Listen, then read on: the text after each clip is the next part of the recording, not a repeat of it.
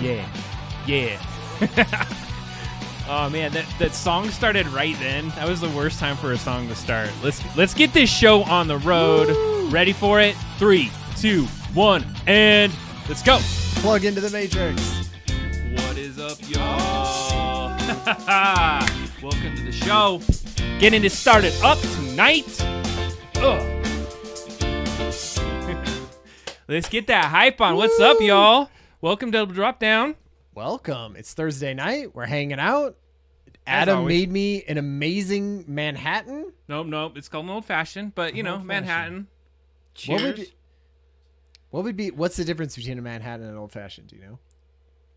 All I know is the recipe for one of these, and I made it. It got some cherries in here. I carefully cut off some rinds, and we have. Wow. And then Heather, she taught me how to get the different bitters. I was like, I got bitters, and she's like, no bitters, baby. There are like so many bitters out there, and I was like, damn, I got schooled. I took my wife and I took a bartending class, and we learned all about this stuff and made a bunch of drinks and everything, and it was amazing.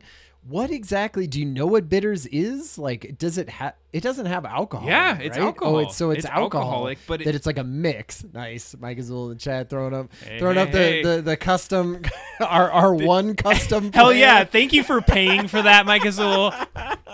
You were like awesome. It's like me and Mike Azul are the only people that can put up those. No, but so we took all of that. So it's some kind of distilled something? If Stealth Mouse is out there, she's got to help school us in the chat as what the hell bitters are. But so we'll check in a little bit about that. But man, we always have a good show planned out. Hey, we were talking about bitters. Stealth you got to like let us know what's the difference between bitters. Give us what is bitters? What is bitters and why is there differences between that? But yeah, bitters. Get them bitters Old there. Bitters. We got a packed show like we always do. We always do. It's been a stressful week for all of us, like every week is. Sure. Every hectic, busy thing. That you all are in there too, and you're hanging out with us. Yeah. Got people, eating Appreciate that. green chilies from Pueblo Green Chilies. Come on, yeah, we gotta. I was trolling the chat with Hatch Green Chilies. Of course, it's Pueblo Green Chilies. If there was only a resource, but that's why you're here to help us because you're the expert. We bring the experts into the room. It's true. Well, okay. So what we wanted to do is we wanted to just hang out tonight, and so it's going to be a little bit more. I wouldn't say lax because we got plenty on the agenda to talk about. Yeah, but we just wanted to be able to be a little bit more freeform. We have some hands-on with some new AI. Ryan is like all up on the different AIs out there. It's fun. There's basically updates to the AI projects that we already looked at in previous shows that are cooler now.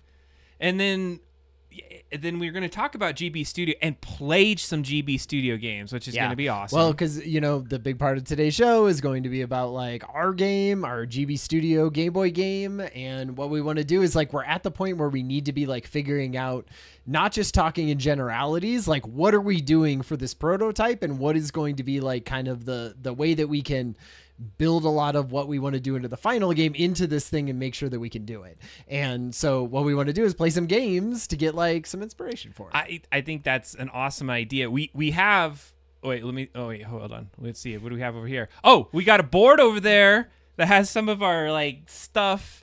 We're gonna practice last time you helped us out with the volume. We're gonna see if that thing works again. We'll get back to that in a little bit. Oh yeah.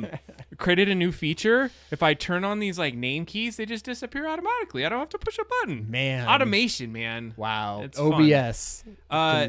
Magical thing. I have done so much in GB Studio, but I feel like it's super nerdy and like not really great, but I want to explain it to y'all and you get to hear it because like I'm sure Heather, like I start talking to geeky like things are not out of like the context of the show, Adam. Hell yeah. I mean, it's to the point where it gets way intense to the point where I was like, what am I even doing? Like I'm talking pages of code that I have done. Wow. So it is a little intense. And even the concept of what I'm going to explain a little bit, let me just tell it this way. It's called tile swapping. And it's a way for us to save memory on our game so we could do some really crazy things. You're going to hear about that. You wouldn't think creating a Game Boy game would be so complicated, but it is. It's like, it's not just about putting a bunch of art in there. It's about like figuring out how to do it the leanest way possible. And of course, there was a sweet update that is coming out about GB Studio that I'd like to talk to you. I didn't tell you about this, so we're going to talk about that. Cool. We're going to work about maybe our media kit. Oh, we got some things in here. There's 4 types. Bitters. I was going to go in ChatGPT and say, please give me a response of what bitters are if your wife was irritated with you about trying to explain it. But let's take a look at it. We got to talk about it. Coffee and tea. Yeah. There's bitters, wide range of flavors, ingredients, and marking. Okay.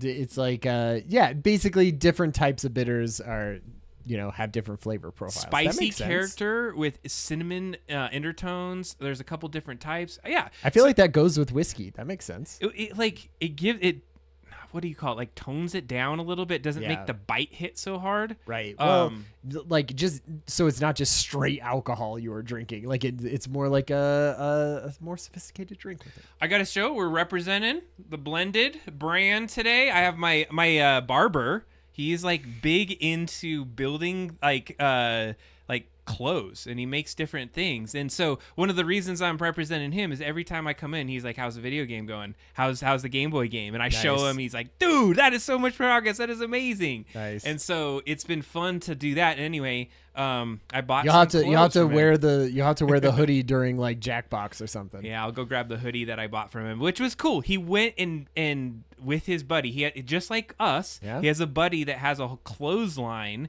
and he went, not like the kind you hang your clothes on, but like a line of clothes that he develops. And they actually say, here's the stitching we want. Here's the materials. And here we did. So we bought some really sweet hoodies. Probably my most favorite hoodie that I've ever got. It's awesome. And then if I'm gonna write developing my own clothing line and then just be like hanging up a clothing line outside to dry clothes. You know what I was thinking though, and I'm being honest with this, is like I guarantee he'd be game to make some sort of like double drop down version of something. Some and merch. I figured we could do that, but would it be cool to like team up and be like, hey, can you give your version of like the double drop down brand and on that? So watch out. We're talking about merch. So some merch coming. I think it's about time. I think 53 episodes. I think one shirt could be very cool. I would buy a double drop down shirt. Hey, I got to thank the chat for the bitters. Thank you for helping everyone understand what that is. I know we could have looked it up, but you showed up. That's what you help us out with tonight. So man. So we're playing games. We're playing itch.io games that Adam has. We are going to talk about like the progress that we made on the game, sort of both from the platform side and the art side a little bit.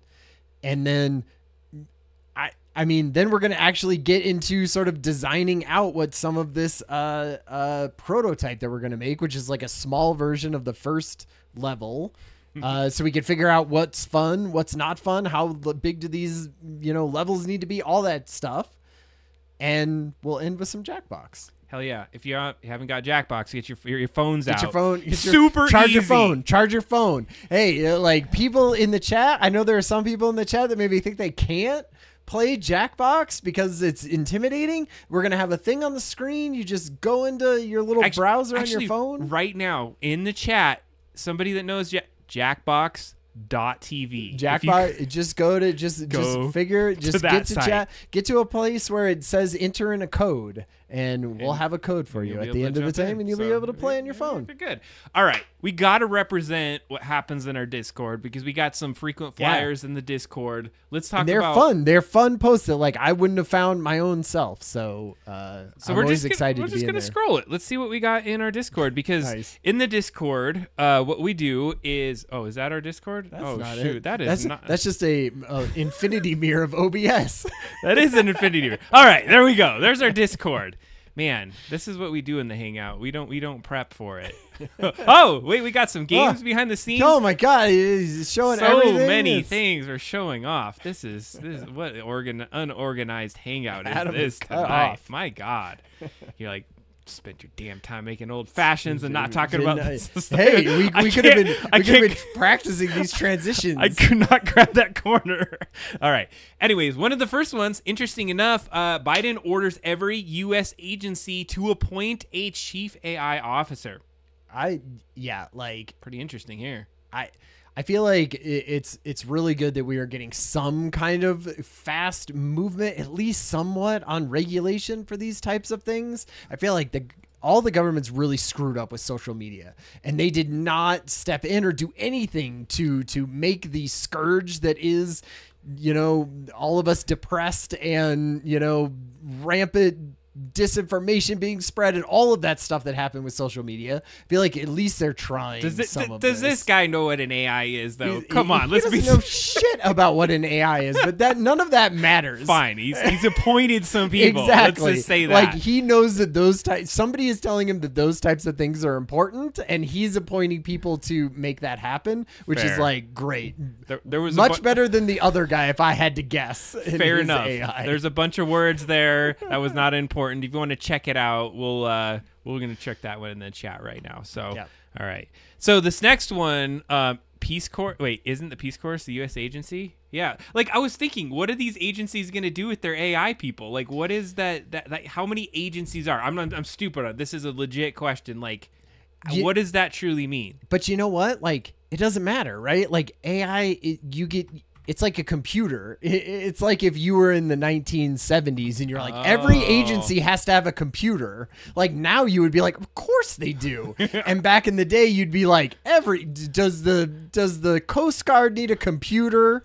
Like, I doubt it. And then now you'd be like, of course the Coast Guard needs a computer for doing everything.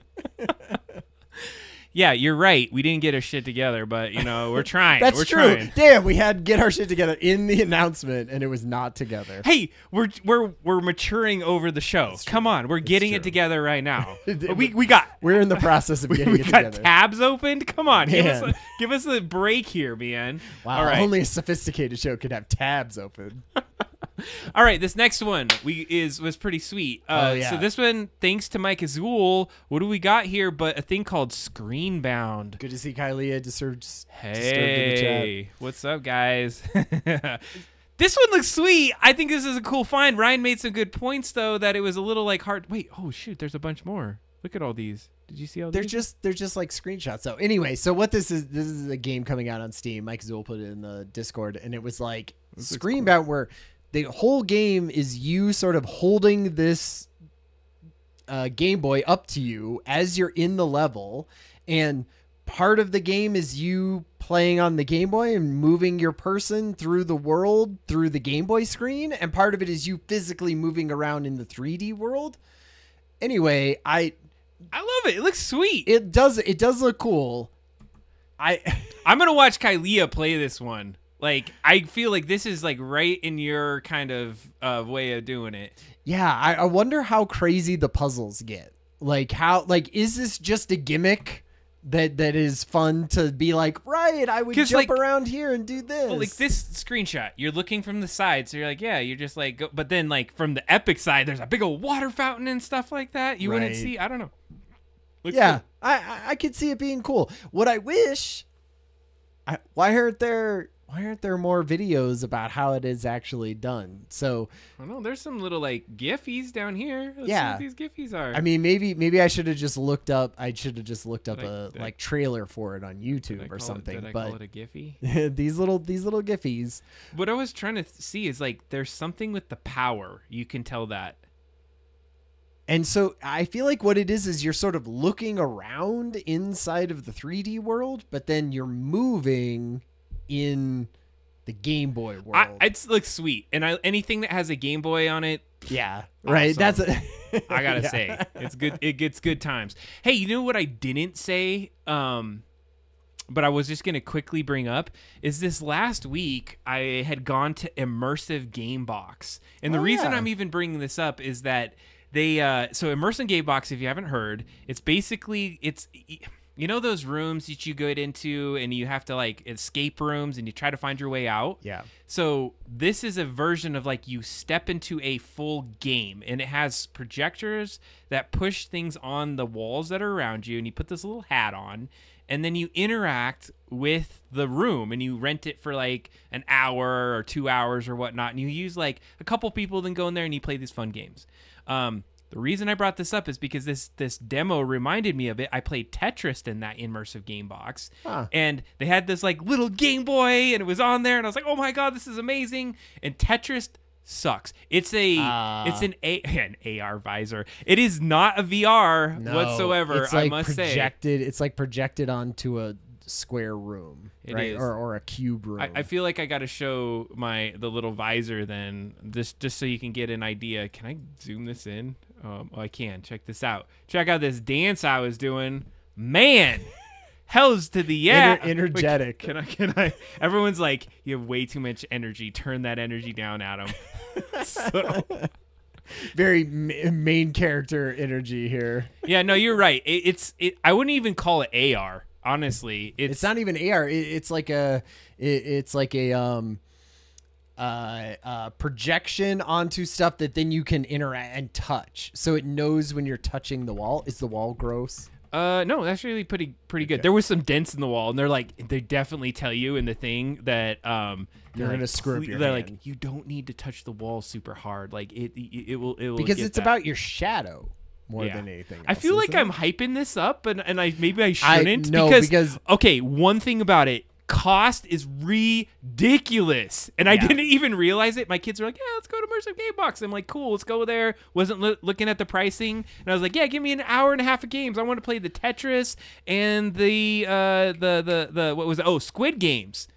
And then, like, I'm just sitting there, and I'm like, it's probably like $100 or something. And they're like, $230, please. Man. And I was like, and my kids are like, yeah, Daddy. I'm like, shit. All right, fine. We're doing the thing. No, we're going to the local bowling alley. Yeah, this is the one. Like, you had this is the one I did.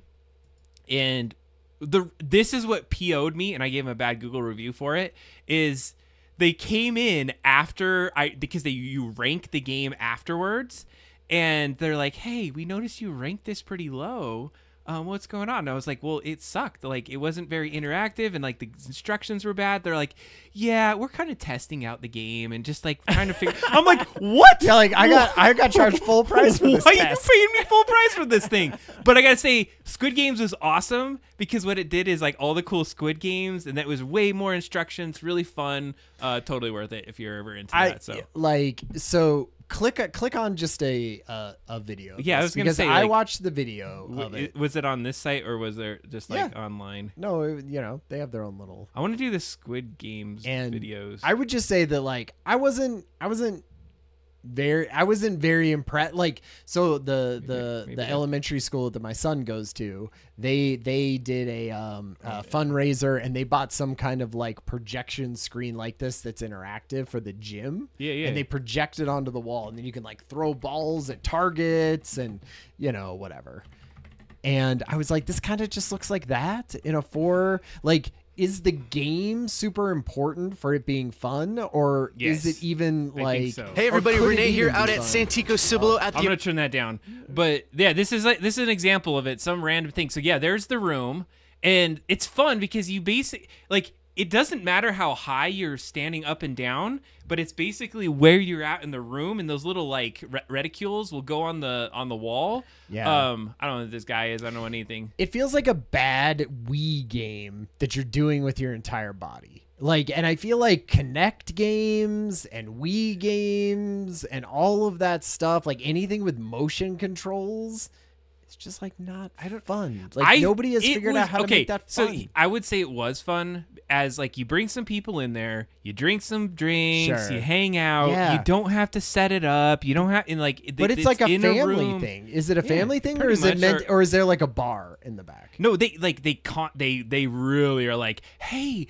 do you want us to bring you some drinks? Yeah. Like, and then you're like, buy drinks. You can pay for after. And I'm like, I paid $230 for this. Yeah, like I'm not buying me a water. I'm not buying you like a $7 Sprite. So it's like, but this is a great example. You got some lockers, you go lock your gear in, and then you have like game things, and the GIF. Like, that's that $230 gift, because at the end, you're like, you do a little dance or you do something, then they give it to you. But I mean, I would say that we had a really great time with Squid Games. It took me a minute to like get into it, but totally worth it if you were into it. This was not part of our show, but I felt like it was something to explain as an experience. It's like interactive art. Like I'm into that. Like they had Angry Birds, but the Tetris one was like, I am a huge Tetris fan. I have Tetris tattooed on my freaking arm, and I was like, this is gonna be amazing. And it was lame. You couldn't even rotate the shapes in certain areas. Yeah, I was like, what the hell? Come on, guys! Like, who is this for? And then the thing that really ticked me off is they hand you this thing at the beginning, and you have to sign waivers and whatnot. Sure. And so I signed it all out, and it's like, don't there's a click box if you want to subscribe to their like crappy email campaign. Sure.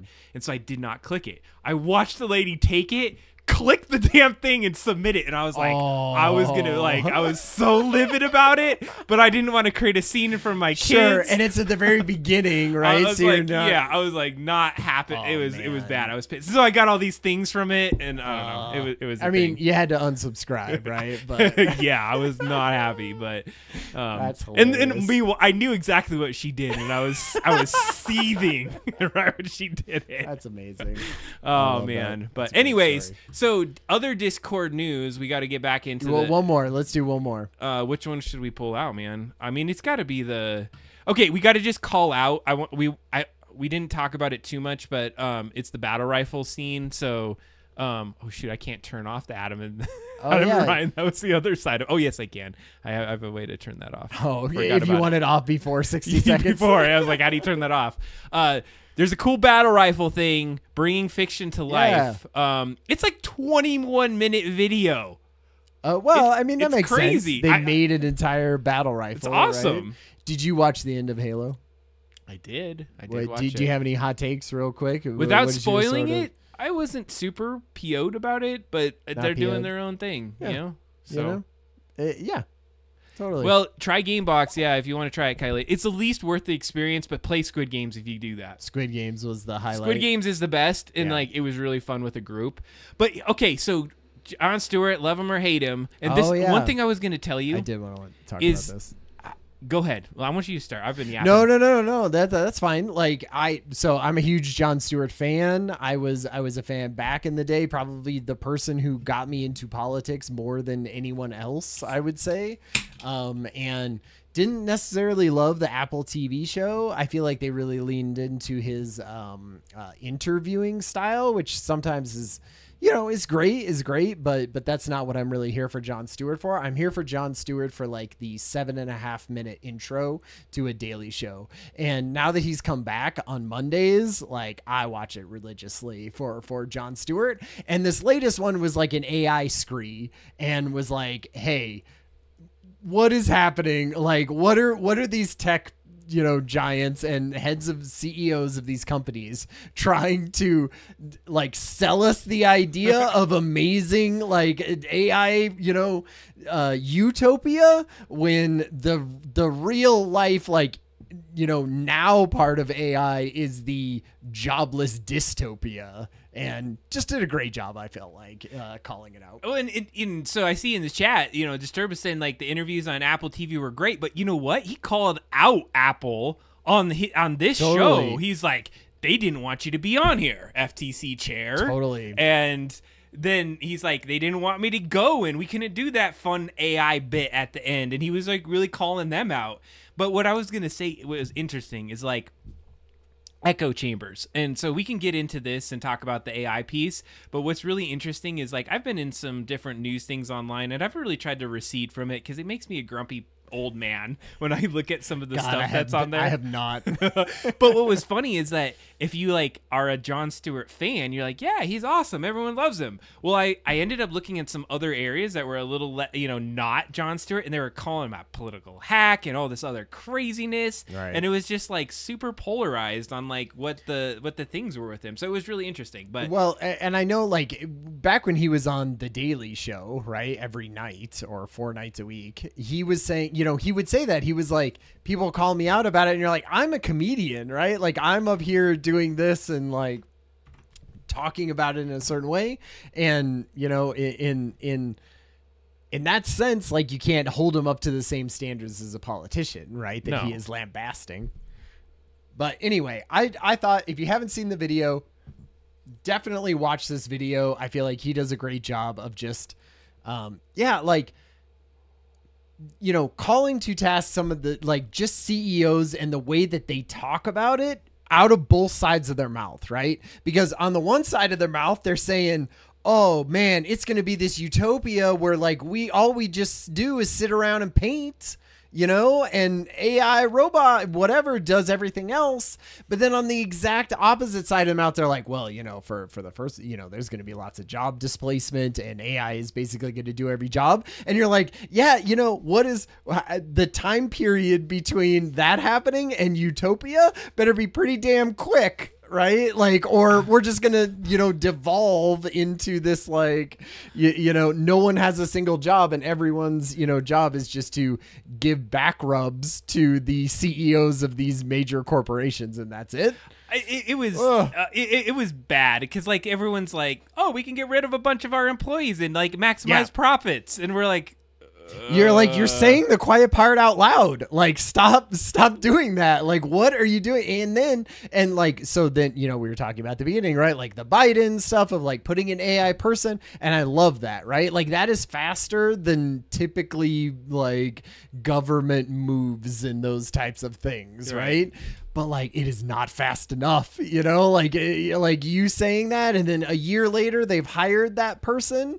You're like, it's already out of the bag, man. I don't know. It's going to be tough. But the one thing that I will say is every person that I meet and I talk about AI with, no matter what their job is, they are worried about AI taking their job. And like, it almost doesn't matter. Like I know a like home caregiver, right? Like they go and they do, you know, like help people and everything. And he was like, you know, that could help me like write grants and do things and get stuff from it. And he goes, but at least me taking care of people isn't going to do, you know, like that part of it. And then he sent me a video literally like a week later in our text that was like this caregiver robot and how it was doing all this stuff. And he was like, damn it, it's coming for me too. It's coming for all of us. I mean, at one point, can you not make any kind of like money off of it if everyone's job is displaced? Like, you know, what's the point of that? Yeah, you need a middle class, right, to buy your shit. Or you're not going to be, you know, Amazon can't sell to people if everyone like is. They might, right? Do you know what? They were saying construction workers, and just to quickly call out Disturbed, no new camera. I think they're trying to look at our little buddy over here and trying to focus on his face because it's racking focus. It keeps racking you know, focus. We used to have it to where the camera was on a fixed focus, and Ryan and I had to be like completely to be still. In our thing. Maybe he needs to like be off to the side a little bit. We'll see. We'll work on that one. Hey, this is the Jank Hangout with Adam and Ryan. The Janky Hangout with Adam and Ryan. But no, to go back into it is we were talking about different job displacement, and they had this one where like construction workers were saying not going to take our jobs, and then they like showed these robots that were doing like construction jobs, like or 3D super printing efficiently. Or 3D printing like whole structures and everything. God. That's why like every one that I do, like no matter what it is, like hey, it's coming for everyone, which is good. Like if it only came for certain pockets over the time, then we would just let that stuff die. And if you were in that pocket, sorry, tough luck, pull yourself up by your bootstraps, right? No. And so, but now if it takes over a doctor and a lawyer and a politician and also a white collar job and a blue collar job, then like somebody's going to have to figure out how that works in society. We're going down the rat hole, Ryan. We're going to the philosophical rabbit hole. You know what it is? It goes back to the singularity. Like what does it do? It all does. It's all back to the singularity. All right, we're gonna stop the AI ridiculous toil. We got fun AI to play with. Actually, let's see what's taking our jobs. Let's see. Yeah, actually, you're not wrong. Both of these are. Oh God, I don't even know. You're gonna have to cue these. Yeah, up. Great. No, I want you to. So great. You drive, and I'll tell you about it. Gosh. And you just Adam, the AI or the software pro is just gonna pick up on this brand new software. All right, this is the first time I'm touching. I've not heard. He doesn't even know what this is. I don't know what even we're gonna do. Yeah. All right. He has no idea. Are we going to it? Okay. All right, we're going to it. So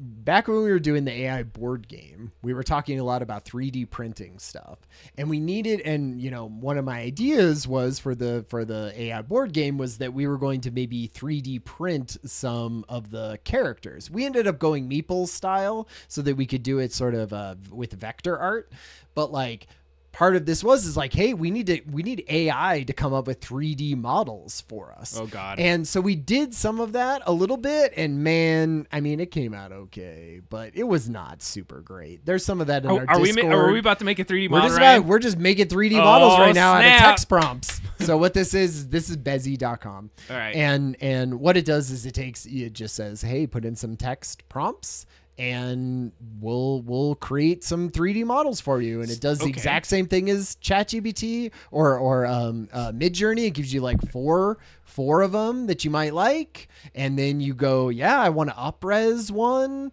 like, which makes it, you know, more like dense with the polygons or whatever. And am I doing it right? Am I starting it right? You know, I'll be honest. I did a test one of a Cyclops skull under our account.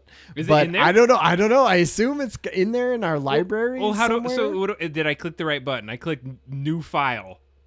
I don't know. Like when I did it, it was sending me Thank you, through a Kylie. whole. When it was when I did it, it had a whole tutorial. So Adam, the software genius, just figure it out. How do I get into I feel like I'm making? I'm in a 3D area here. Yeah, there's some prompting going on over here. Yeah, so we want to make a text to 3D prompt states. All right, let's see here. No. There's different states. So there's AI. There's the AI down here. Oh, here we go. Okay, and you can see my prompt. Oh, you can't see it. We're in the way. Okay, we're gonna take ourselves off. We don't need. Oh, look at it. It's perfect. Yeah, it's perfect. Perfectly. Okay, so I did a Cyclops skull with a green jewel in the eye socket. Is that what this is? No. Okay. But do you want to look at that one, or do you want to like do it I yourself? don't know. I maybe click on it here.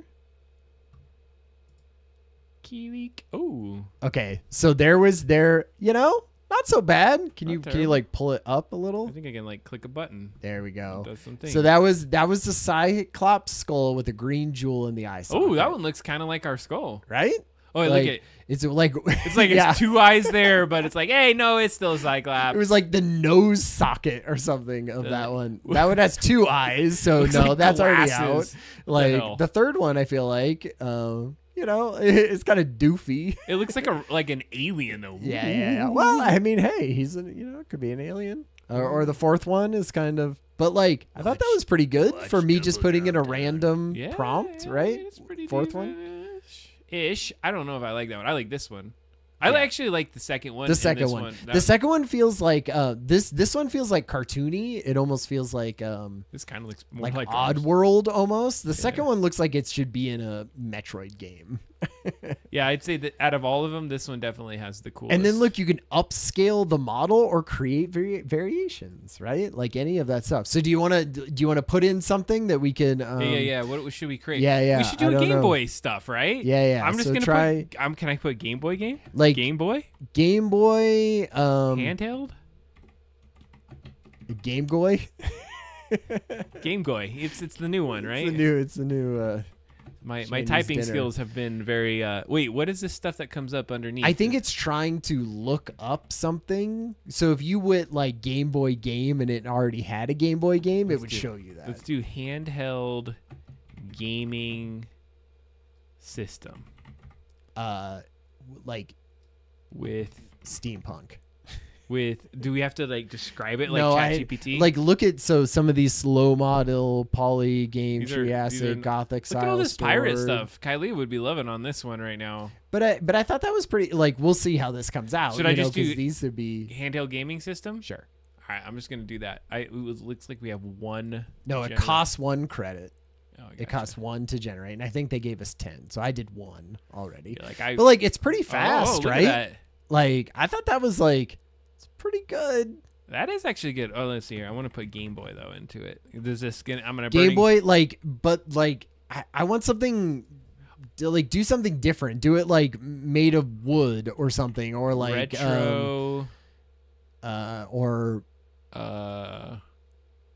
would you make it out of wood? No, I don't know. That was a bad suggestion. Maybe like like futuristic retro futuristic. Oh no, steampunk. You said steampunk, right? Yeah. All right, we're gonna do that. Steampunk seems to be like a key word to make things fusion powered. Yeah. Oh shoot! I already hit the button. We got 8 more. Got 8 more. Oh. Yeah, it's like a taser one. Yeah, it looks like it's out of the. So do I pick one then? The new Fallout. Do I have how do I get this up? On the screen, like I think you can drag, like how in Photoshop you can like drag that section up. Yeah, no, I can't. Like right here, see right there. See it. No, I want this to be up here. Oh, there it is. All right, let's see this one. It's the guy melted in a fire. Yeah, totally. It looks like definitely Game Boy-ish, right? With like the little battery and wait. stuff. I got to do this. Steampunk fusion powered. We got to do that. We got to don't do steampunk then. Do fusion powered, but without steampunk. Got it.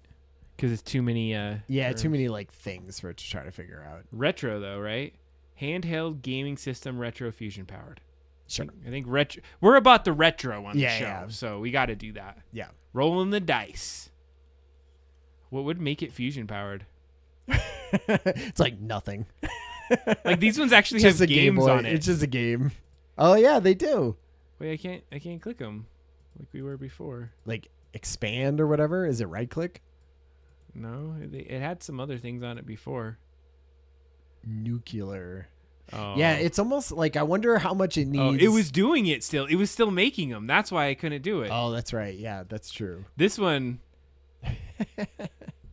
You'd have like. But I feel like these have gotten a lot better than they were before. That one's cool. That's definitely Game Boy-esque. Yeah. This one looks like a Game Game Boy. Gear. Actually, like a Sega. Yeah, Game Gear. You're right. Good job, Ryan. Yep. Knowing that. And this is the one. I'm going to hit upscale. I want to see what Sure. an upscale does. Yeah. Or should we do variations? Is it just going to be different like colors of that one? All right, we'll just upscale it. We're going to upscale in. Yeah, I want to see what like the. Yeah, is it just add more sort of vertices to it, I guess? Makes it clear, right? It's like, here's a shot. I like this. It's like going to last for 1,000 years. You never have to charge the thing.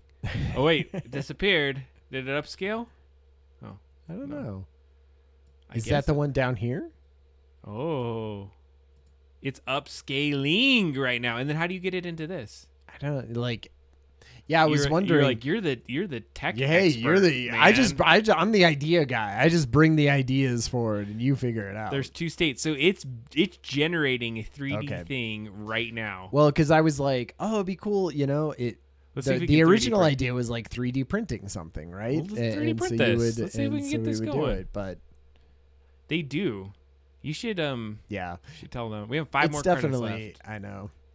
Man, they should have that indicator. But they made this sweet AI that does all the things. Yeah, like, but you couldn't put like a swirling logo that shows me that something is happening. You could have written a ChatGPT script to make that happen. This software could probably figure that out for you if you just told it to.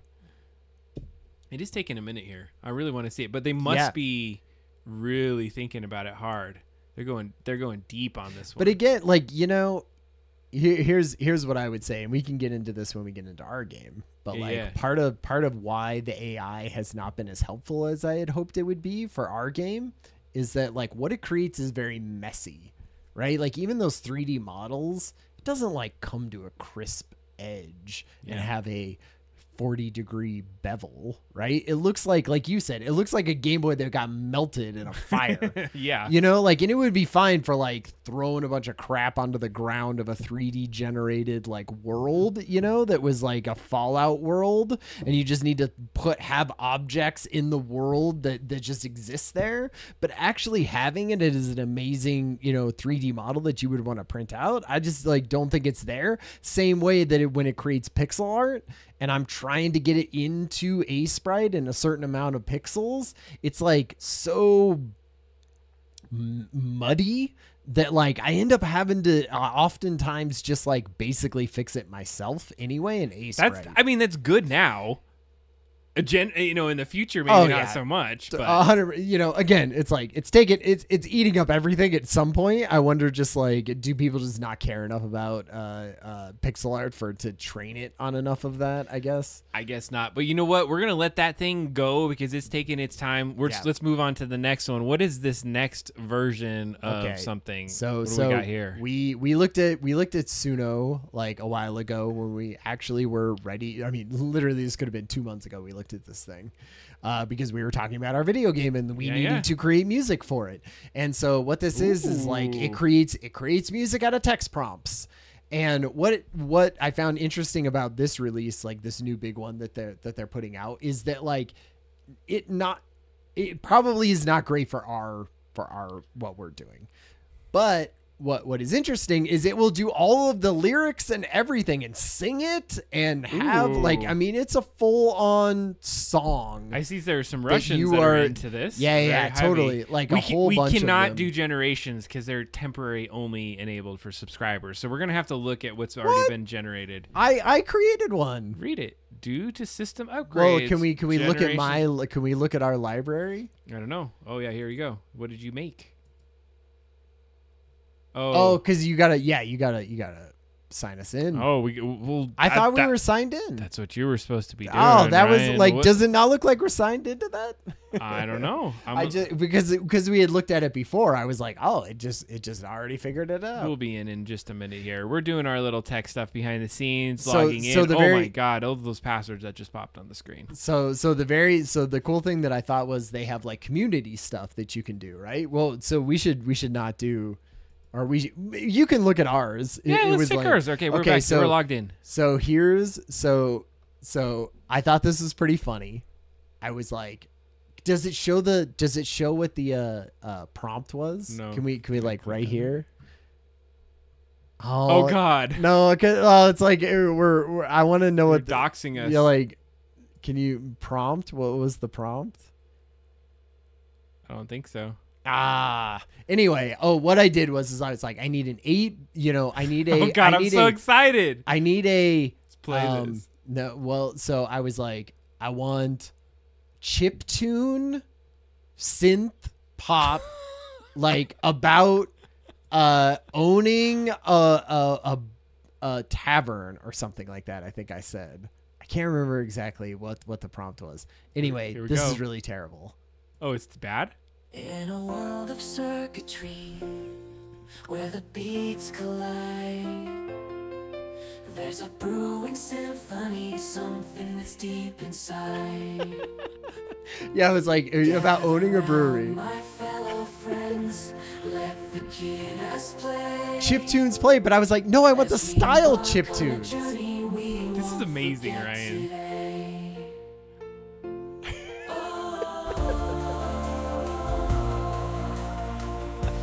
Good, right? I like that.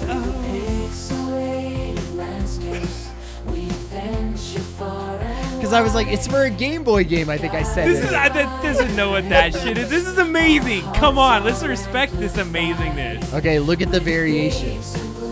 Watch do the variation. Wait, I want to hear this.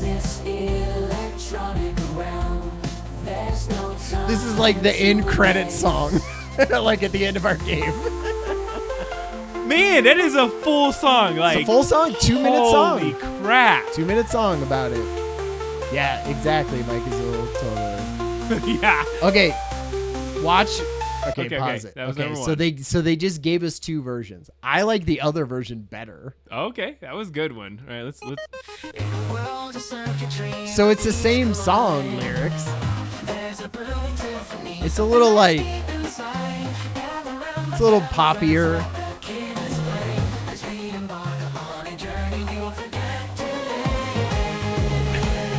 It's a little Imagine Dragons, but.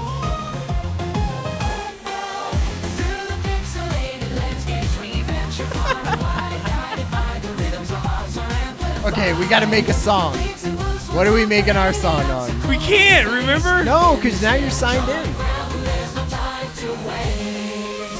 Damn, I'm gonna be... due to system upgrades. Oh, yeah, okay. Wait, I mean, are we subbed or not? No. Yeah, I don't think so.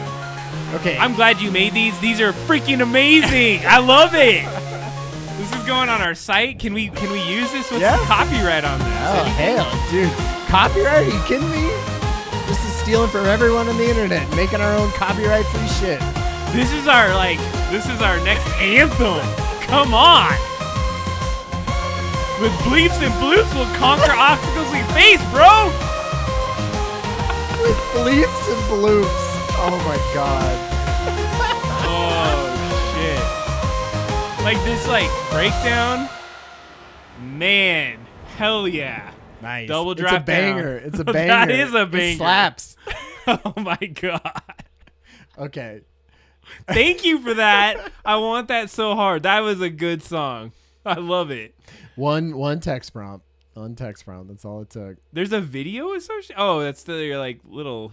I didn't know. I don't think it's You could just download the straight freaking up thing. download. We got 10 credits, same as the last place. All right, we're Grammy good. award-winning Now, Happy Adventure. I would say if you go, so we don't need to do this now, but if you were interested, go to Suno and click on some of the community most upvoted songs that people have done, and the number one that I saw was like this ska pop punk song. We should listen to it. Let's just do one. It's too impressive not to. So God, I can't remember. Like it was. Can we just do one of the top ones? Not maybe the Russian one. No, like because it's just in a different. It's in a different. I am salmon. Yeah, like keep going. We got to do I am salmon. It's top. Rock. Why is that one at the top? Sure. Yeah. All right. How do you play it? Just like click on it, I guess. Oh, you hit it. Like play maybe. Okay, here we go.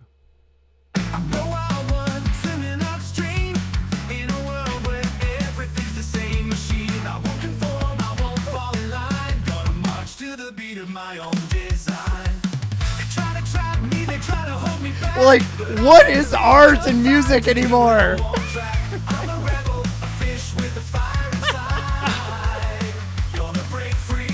It just.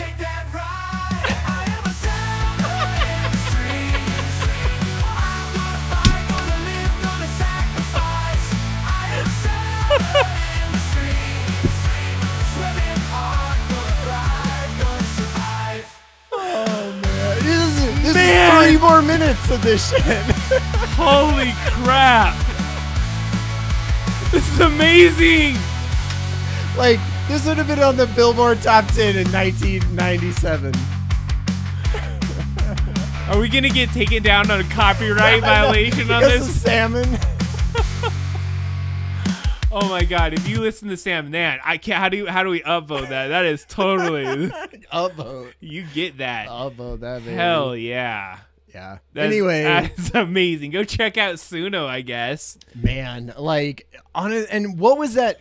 We tried that 3 months ago when we talked about this project, and I brought this in of like what we could do, and it didn't do lyrics. It didn't do certain types of music, like. The speed that this stuff is happening, like that just sounds like a pop song. I would hear, I mean, not the best pop song, but from 3 months ago, in 3 months, is that going to be just everyone's pop song? I don't know. I know it's like, I mean, that was, I would go to listen to that damn band. Okay, we're going to try to create here because apparently you can.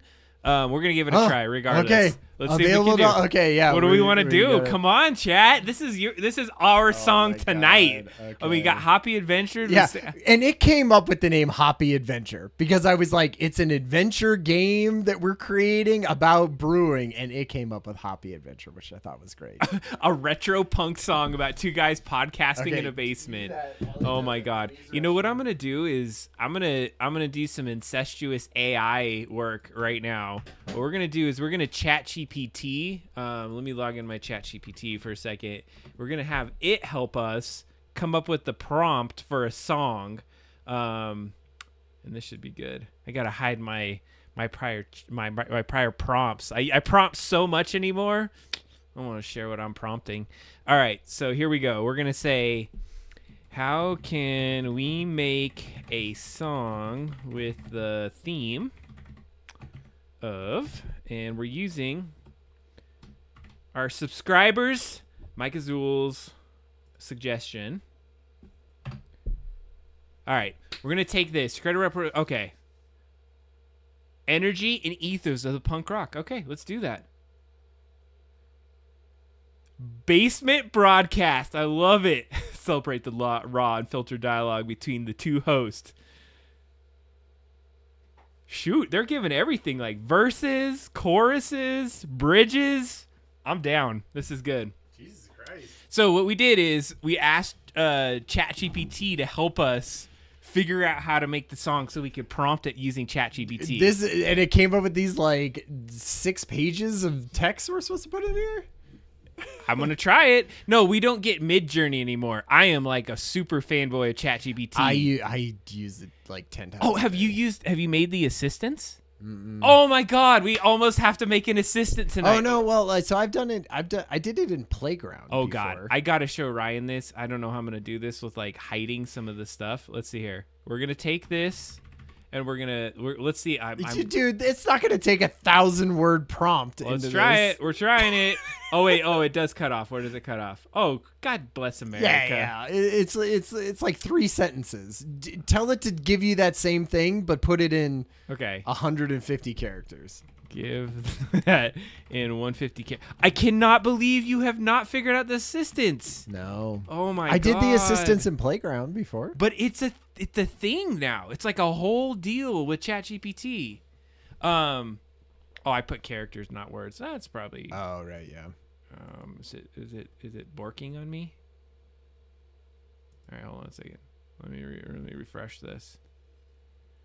Unable to load the conversation. All right, we're just gonna go raw. We're gonna go with it in Suno. So from the chat, I'm just gonna do verbatim what you said here. Here we go. Well, I love the name is title Basement Broadcast because that's cool. Okay, here we go.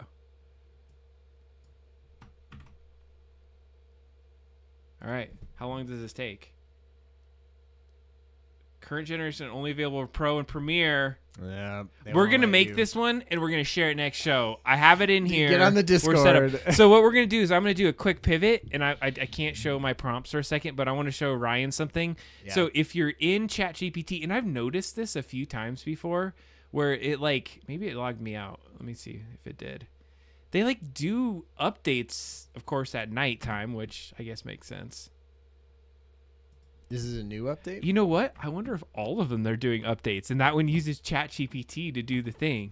Because I'm logging into my OpenAI. Let me just log in and make sure I'm logged in. Oh, and it's not working? Yeah. I just need to log it in. Let me see. Let me just make sure.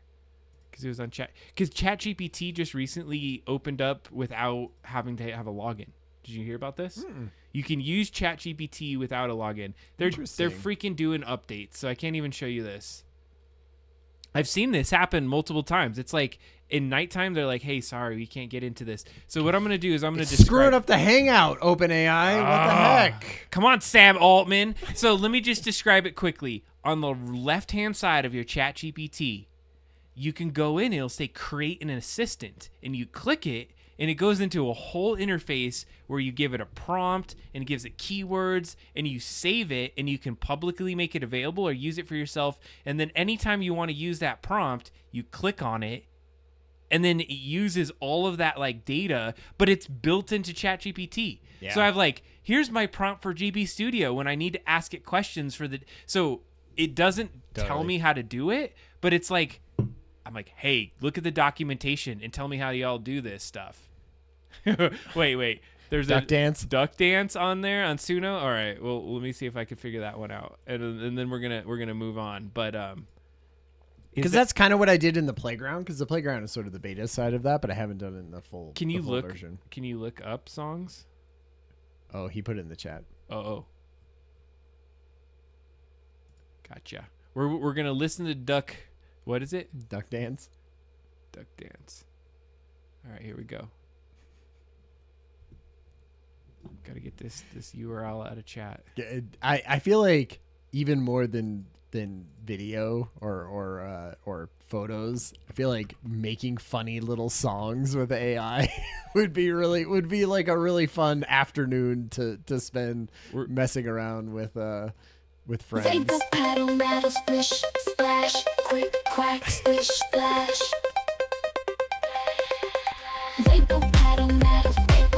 You gotta put the lyrics up. They go paddle, rattle, splish, splash, quick, quack, splish, splash. They go paddle, rattle.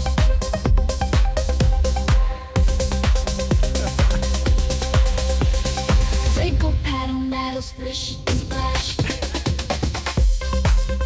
I love that beat though. Good. Got that beat, bro. They know. Now we just need the fast rapping. It needs a part where it just rolls off a whole thing. Quick, quack, swish, splash. Quick, quack. That's a battle pass.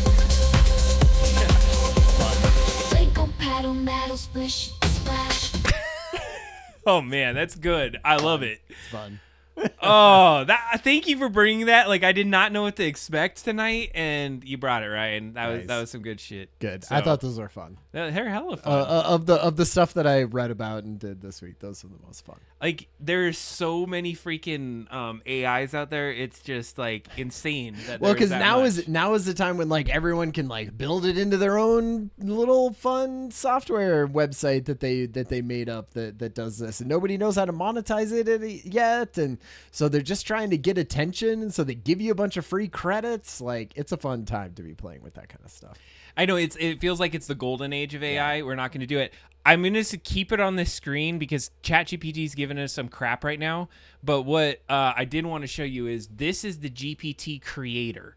So what happens is if you get into ChatGPT and you have a subscription, you'll see in the upper left-hand corner there's like a little pencil that goes over a little square, and you click it, and then you can hit create. And so what it does is you create a little prompt, and then it will give you some information so you can name your ChatGPT. You give it a description, all kinds of instructions. It has starters and like all of this stuff. And then what you end up doing is you save it, and it's there in your ChatGPT forever on how you make that happen. And so then you just you click on that one, and then every time you prompt it, it uses everything from that assistant. So you're creating all these different assistants. If you have like a work one, which I do, and then I have a one for like how I can like make better communications, or one for GB Studio. There's all these different ways that you can start to leverage that. And like, I think that's awesome. And there's also like a team one that you can build out. Like, so if we got in it together, we could buy the team version, which I was going to actually talk to you about, which I thought would be really cool. Now, for some reason, my because they're updating right now, my freaking things are not loading, my GPTs. And I've seen this like on a couple nights where you go in there and everything's all like loading it itself up, and then you go create another one, and then it'll be there the next day. All right, let's move on with the show. We got some. Why isn't my like AGI basically that I pay $20 a month for up 99% of the time? Yes, you're like, what the fish? All right, so we're gonna play a few games here tonight before we get into it. So we have been studying games, and here's the thing. Mike Azul had got an analog pocket. Thank you. He's been helping. And so if you get the analog pocket or you're in our Discord, you're going to get the drops of our game as we start to build it. And so Mike Azul has been just the web browser version is in there too. So even if you didn't have the money to buy an analog pocket, you we're not asking you to buy one, but if you have some of the systems that can, you get even different downloads. I've been giving pocket downloads so you can see that out, but we want everyone to be able to play, so we're being non-capitalistic and not making you go and buy something. Exactly. A $300 piece of... But if you do, if you don't, whichever, you get to play the game on your phone or whatnot. It's interesting. My brother is he and I used to play a lot of games together. Nice. on Game Boy, and we should give one away. That would be actually good. Analog pockets. Once we hit 1,000 subscribers, we're getting our an Patreon. analog. But no, what my brother and I used to play Game Boy. That was like our thing. My brother and I bought Game Boys. We didn't get to watch a lot of TV when we were kids. We were like forced to like basically get Game Boy. That was the only thing that we like lived on. So that's why I love it so much. My parents thought like TV was not good for us, and they didn't want us to buy actual consoles, and so we saved up money and we individually bought Game Boys, and that was like the one thing that we could do by ourselves in our room, and we like would buy Game Boy games, and that's why I love it. Yep. And so our life was around playing like Game Boys, and that's why I like it right now. And I know you didn't play them as much, maybe. I had a Game Boy, but yeah, I did. It wasn't my only console though, so it was sort of like a car ride thing, you know, that I would play Mario on. But. So it was funny because he's like not into that anymore. I brought my analog pocket to his house when I visited last week, and he was like, he was playing it, and he's like, "Yeah, I'm really bad at your game." And then I showed him that like there was Doom on there, and he is like a massive Doom fan. And apparently, and he's played Doom on his his iPhone, and I guess he really loved it, but they changed the controls, and everyone's all PO'd. And so then I showed him that Dune was on there, and he played it for like 2 hours straight. And then the other day he's like, I'm buying one of those things. Where are they at? And so he wants to buy it just to play Doom, because he played the Game Boy Advance version of it and started playing it. So anyways, it was just cool because people love playing retro games and playing cool stuff. The thing that's interesting to me, though, is that I just didn't realize until the last couple years how many people are actually still building games for it. And that's what got us all hyped on GB Studio. Yeah. So we figured we'd play a couple games. Because if there was no platform for us to be building a game on, we would have had to move over to, you know, Unity or one of those other like smaller game platforms. But like having GB Studio. Now, what you're going to show I don't think is GB Studio, right? This one I think is GB Studio. Is it? Maybe it isn't. I don't think so. So some of these games have retro feels that are like GB Studio, and other ones are not so. Well, actually, let's see here. It says it was a game. Yeah, I don't think this one was a GB Studio game. You get try playing. Do you want to? The Cuckoo's Castle is the Game Boy one. Let's see here. I just wanted to play some of these Game Boy ones. Like, let's start with Duck Soup because I just like the retro feel. So what was cool about this one to me is you get to like pick your character. Yeah, you have 0 gold. You're going with Slash Chicken. Yes, you are. What are the controls? Did they tell you? It's 2 buttons, right? So yeah, let's look. So if you've never been on Itch, we'll check these guys in the chat here. Go here and play these games for free. Doesn't tell you. It's only 2 buttons. You'll probably figure it out. Okay. But what are the buttons to make me go forward? Hey. You just select. Alright, you just selected this guy. D, Z. I'm clicking every single button on the screen. Okay.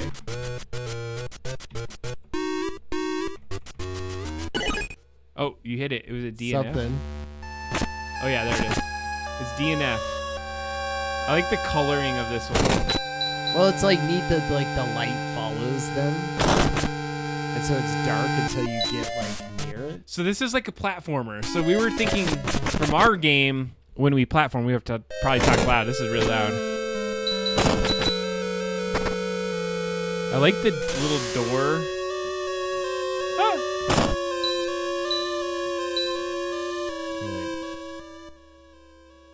Oh, you have that.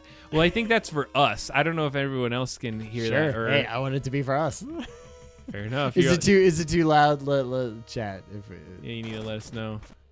Can you even hear us still? Because I don't know if you when we skeleton killed that little. I like the idea. That nice, great. I like how he jumps a bunch. Like you just hit you just hit jump a bunch. Yeah, and he like jumps. Whoa! He just goes like jump. You just jump whatever you want. I also like the idea of like when you hit somebody, it like pauses or does like and then it has the like boom where they die at the end. Like is a cool like a little screen shake. Yeah. Oh yeah, like a little explosion. And then you're like gaining XP at the bottom. Oh, I didn't even notice that. Okay, there's a door there I can't get to. What I liked about this game, number one, is like I was thinking about platforming and like what's cool about it. Yeah. In the corners? So we do not think... Oh, right, yeah, like you're going around. Like you're the light source. Oh, I just exploded. So we do not think this is a Game Boy Studio game. So I know that you keep collecting coins. So you'll see that I got 27 coins. So if you go through there, you can't get anything until you keep doing this over and over. And like in the corner, it's like floor 1, level 1, HP 3 of 3. So that's how many hits you have left. I love his little floatiness. I like the skeleton characters. Oh, you're like, I'm doing bad at this one. Hey, get off my butt, you little guy. I also don't play very many games on keyboard. Like I play our game with a controller. How do you play it with the controller? I have a Bluetooth Xbox controller. On your phone? No, on the computer. I play it on the computer. Oh, you play on the computer. Okay, so we just wanted to show that 43. game. because what was cool about it is this is what itch is about. There's so many games on itch if you've never played done anything on itch, so check out itch for sure. Try their earlier one just real quick. Did they link on it off Yeah, this right one? down below. Cuckoo's Castle. This looks like an actual Game Boy GB Studio maybe game. Let's see here. It'll usually tell you left, right, D and F. Wait, what's Q? Pig statue. Let's see here. Usually, no, this doesn't look like this because it has zips and stuff. So usually, I think they've done this in another. It could be. I don't know. It's interesting they use D and F. Why would they use D and F? I don't know. It's in the middle of the keyboards, kind of. I like the pixel art though. Looks Yeah. cool. This definitely looks. Yeah. But I didn't know like that rain and stuff like that. There's some probably ways is I thought not- about it. Yeah, I don't not think this is Game Boy Studio. So our game. Oh, look at that cute little cat there. But I thought it was sort of, you know, like I like the idea of like the little sign that says like, hey, you could talk to this guy. Press up. There's a Right? whole Like- category of like games that are looking retro but not retro, and I think this may be the next version. If our game is fun and people want to do it, I've been thinking about upping the game and doing it on like a thing Do a like that. different There is no platform. way this is a Game Boy game with that little like four that. Yeah. You can't do that in Game Boy. I mean, there's a way you could, but I don't think it would be that great. The lighting and stuff like Yeah. that. So. No, that is not a game. But anyway, I thought it was like maybe the right amount of pixels for the game, right? Like looks like that, so it just has better capability. Like all those little particle effects and stuff like that. Like Yeah, no this way, is no totally- way in hell it was doing any of that. That like pulsating light from the background. Can I jump onto this like little ledge? Oh yeah, you can. Sweet. He's got to hold it, yeah. So I love this. So it gives us some like gauge of what our game is gonna look like. I'm so excited to talk about our game today. Can I kill these things? No. But you can like basically float in the air all the time if you just keep pressing punch. You gotta let her go. Oh, I gotta push it up. So maybe that's the thing we can do. Hey, what's up? Oh, I have to talk to her. You saved me. Yep. See ya. We're good. But I like the idea of like when you can interact with something, it has like a button or like press up, and then Crap, some zombies. and they come Yeah. back out of the ground. So be careful. Yeah. Punks. Man, this is But I like that brick background that's from this. Like that looks Okay. nice. Ryan, one thing I need you to do right now, watch this sword animation. Okay, so he's holding it like that, and then it's like up and then down, right? Yeah. Up and down. Right. So we're gonna play with it. This is. I almost want you to write that down. Like, will you remember this from an art thing? I need you to remember this moment. Okay. We're gonna do something in our game with a melee today. All right. So I need that because this is I've been trying. I needed your help, and I'm like, holy crap, this is it right here. Okay, so I think that's a cool game. Yeah. If you want to check this one, it's off the link we already put in there. I definitely like those lighting effects. I think that's awesome. All right, next one up. Let's see here. Do I have to download it? No, I don't have to download it. I can just play it, right? Or do I?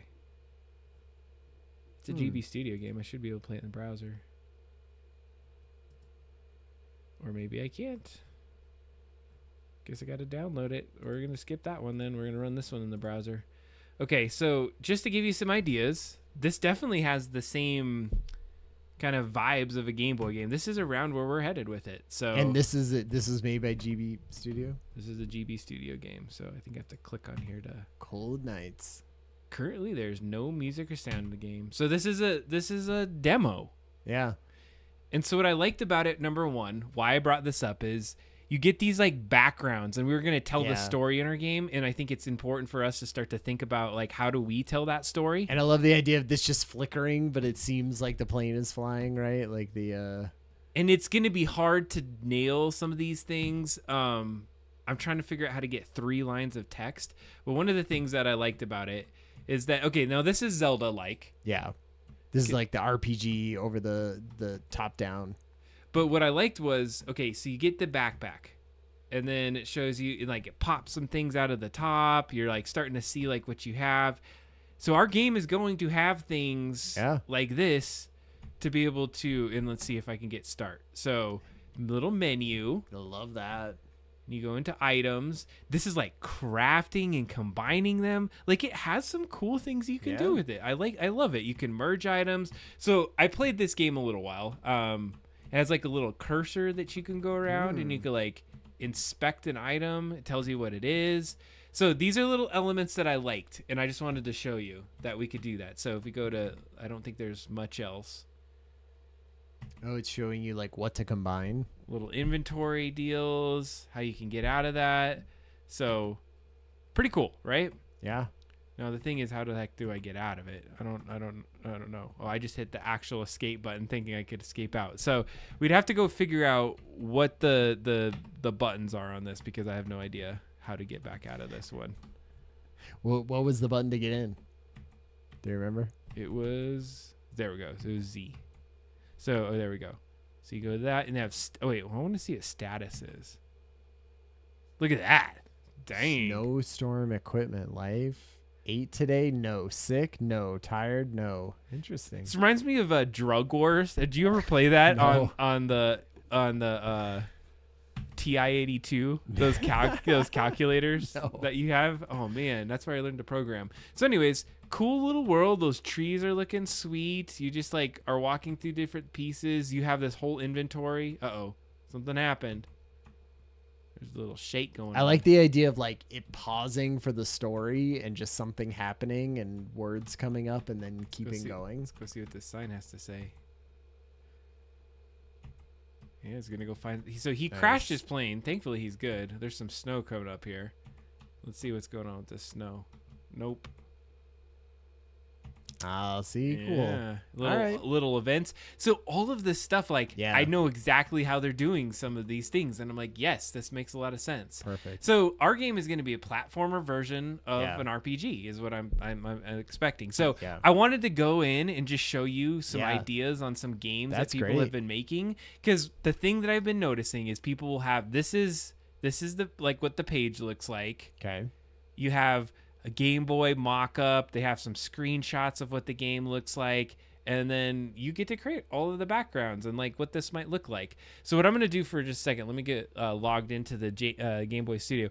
What are you taking away from some of the stuff that you're seeing with Itch? Have you been enjoying the pixel art as you've been going around, or I'm just curious from your perspective? Yeah. No, I mean, from what I've been playing, it seems like there's lots of different like ways that you can approach these types of games that I was looking at in the necessarily like the tutorial stuff or the things that they give you that goes like obviously way beyond that. So even it seems like for our game, it's kind of which direction do we feel like is feasible for what our ability level is, I guess, at this point, you know, and what do we feel is like realistic that we could finish in that amount of time? Because it does seem like you were saying, you know, you could take it a million different directions and try a different bunch of things. It feels, you know, like there's a lot that you could do even within this confines of these, you know, Game Boy games. But so it's kind of like, what do we want to do? Well, and that's what I was going to get at, is we're about to get into the game a little bit in a minute here, but here's our page on Itch. So nice. If you're interested at doing this and you haven't seen it yet, there's our Itch page. So we talk about little controls, and we just got to doctor this page up a little bit better. Yeah. But you can play our game right here in browser. And there it is, double drop down. Hey, and hey, be careful. Yeah. Did you see it? Yeah. You nice. gave us that little intro piece. Giving us pixel art help. Heck yeah. So one of the things I wanted to talk about at this point is this is alpha. Hell yeah, thank you. Totally, it was awesome. Okay, we got to do it again for him. Let's refresh the page. Got to see it. We run the game. Here it comes. Bam. Yeah, there it is. That was made by Be Careful. If you're not familiar with it, the little double drop down that was on that front, we kept it just the way you did it. So, but this is alpha 0.1.0. And I got this whole idea from ChatGPT. I was like, how do game devs do this? And so I just copied what they did. It came up with a framework. So this is the official 0.1, When we're at 1.0, that's our official release. Right. We have the 0.1 alpha, and actually we've already have a 1.1 working right now, and so I'm hoping to release that one pretty soon. Okay. And actually it might be a 0.2 based off of some of the work that I've been doing. Okay. But we'll talk about that because you have some art that you wanted to show today and some other things. But what I wanted to do is just do a quick run through of our game, of where we're at right now. So we have a little Roby in there, and this is the one that's on itch.io. So what you're going to see in a little bit is the 1.1 or 0.1.1 in a little bit. But what we created was a little Roby running around. He's green. I actually recolored him. We have a little ghost running around. One of the things that let's see if I fixed it with this one. I did. So this pushing this thing now will you'll only push once away. Like I can't run away from it and it keep pushing. That was like a little that fix. was like a weird thing. So you can kind of push it once. The only downside is if I touch it and I turn around, like I could pull it towards him, but that's the only part of it. Sure. But the other thing is I have this, like, you come up here and you can pick up the vial, and then I have this thing where you have these little cool dashes that come into it, so you can run around. But one of the things I wanted to show you, and we were just playing with this one, is if I try to go into this like locked looking door, it'll be, and so I'm holding up. It's like, you need a key. Okay, we got to go find a key. And it's question mark. I love that. It's like what's going on? Mm-hmm. So if you go into this door, you can see in the upper left hand side of the screen there's a paper. And so if you try to like jump to it, you can't get it. Like if you just try to get to it, it is like totally hard to get to. So what you have to do is you have to have this dash that you have to be able to get to it. And we're going to get to it in a second, because I wanted to show you one thing that we've been really interested at trying to do is if I went to this picture and I hit up, it's like Robert Decker climbed the peak of Mount Pomare, right? And every time I do that, it's going to say the same thing. Sure. Okay. So there's all these little interactions. I can go to this, hit up. Nice. Did you make this? I did. So I made that little song. So there's all these little things I was just testing out in here. So you saw that when you went to that picture, every time it says he climbed the mountain. So one of the things, and it's going to take me a few tries to get this, is I made it really hard where you have to jump and double tap with that little jump to get to it. Yeah. Which I got it. So then it's like you picked up a torn page. And then I love the idea that we're hinting like the real skull is hidden, and then you're like, oh my God, where is it hidden? Right. And like the rest of the page is unreadable. Right. Damn it. But then this is the big aha moment for me, is we were like, you can have pieces. And if you've watched the show, watch the original episode 0, we were able to figure out how to get it into the game. So I'm like, that's cool. We can really help tell the story. Now here was the cool part. By touching that page, I can now go over to this sign, and I hit up before, and what is it? Robert Decker climbed Mount Pomare. Yep. You turn over the picture. And so when you do that, and this is bad, and we got to fix it. Sure. But that's the crashed spaceship. Right. So I like the idea, and then I said it just so you can say, crashed spaceship, what are you hiding? Nice. So like you can help tell the story by finding little pieces and parts. Totally. And so then I had all these doors, and because this is an alpha, you know, the museum's closed. So there's going to be a museum there at some point. Bathrooms being cleaned. So it's like little ways that you can have the doors. And then I have the explosion. And so I have to be able to do the jump to do this. So I have to go to this menu and okay, let me nail this, Ryan. Oh shit. It's going to be bad. Oh, sorry for I know. I would say that I have a hard time nailing this grenade jump. There we go. And that's the fun part of it. You have to, like, get the right thing. So I was trying to make some other rooms, try to see some things so you can run around in here.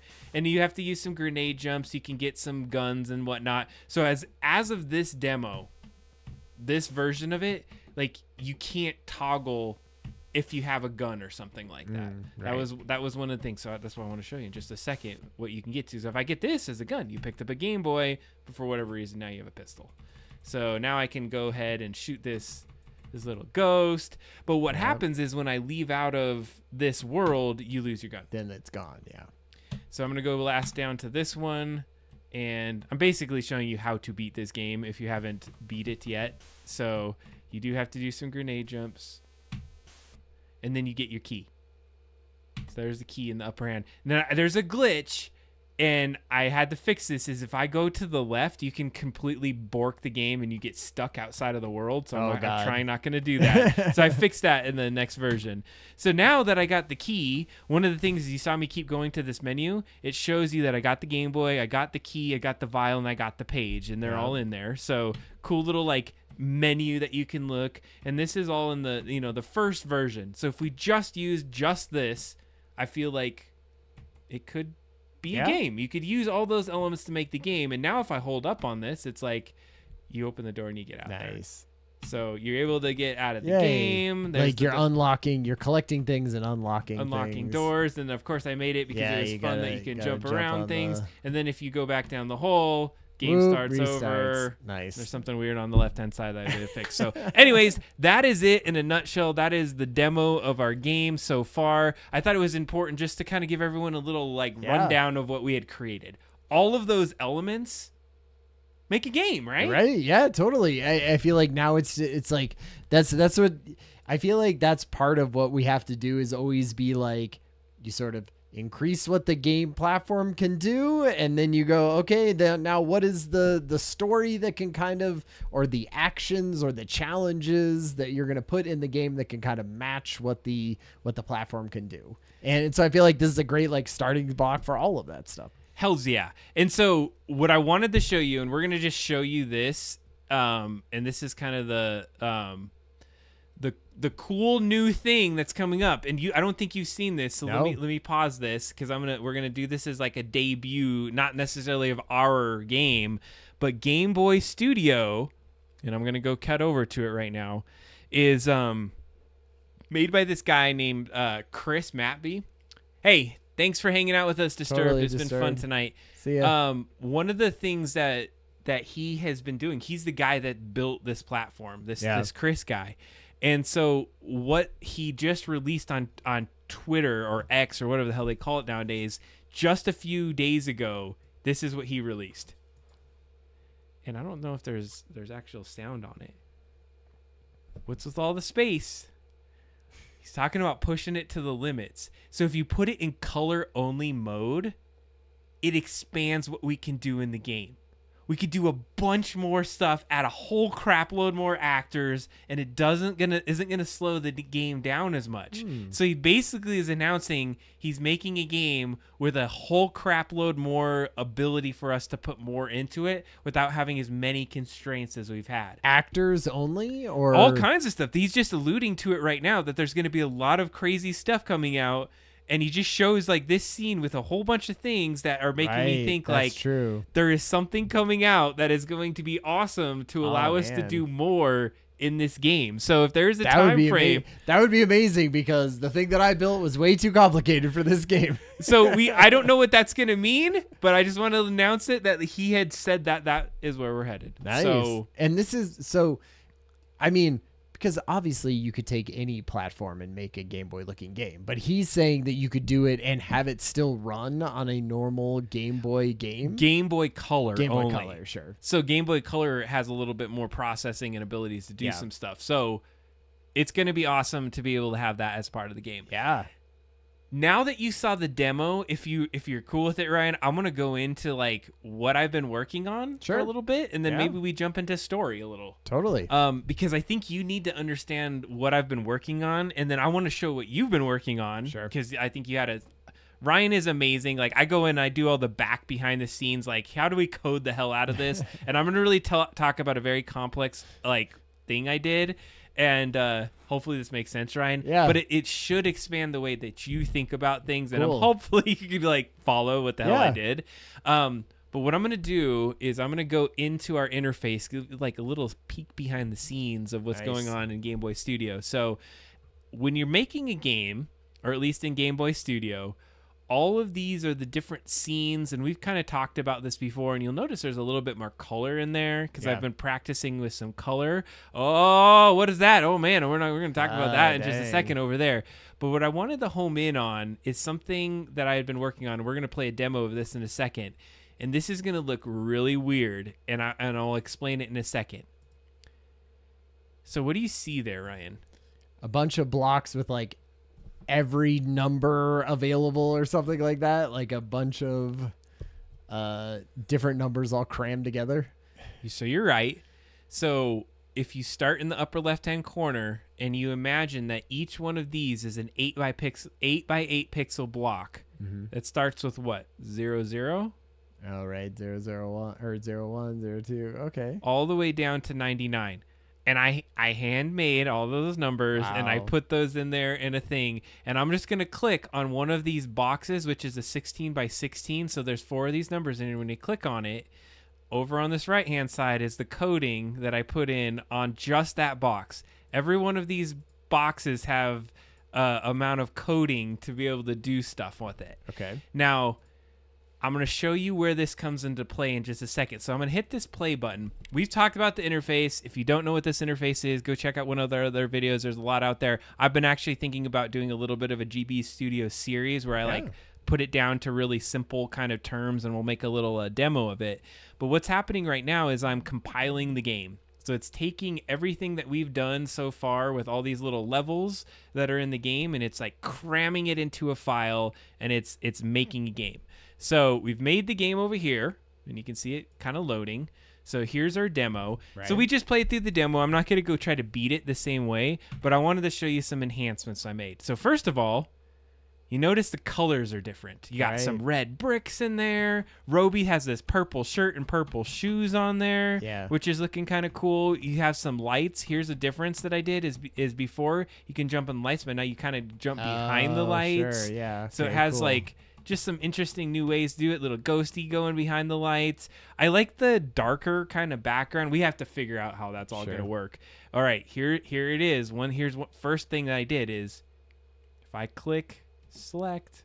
Oh, what? Who has the cricket bat? Nice. Little Roby does. Oh, man. Heck yeah. Sweet. So let's go in. So this is where I need you to help me because that does not look great. And I just wanted to make sure I could get the action. But Roby, he can go beat a ghost. He's a ghost beater in this. Heck yeah, buddy. Come on. Let's go. Let's go, Ghosty.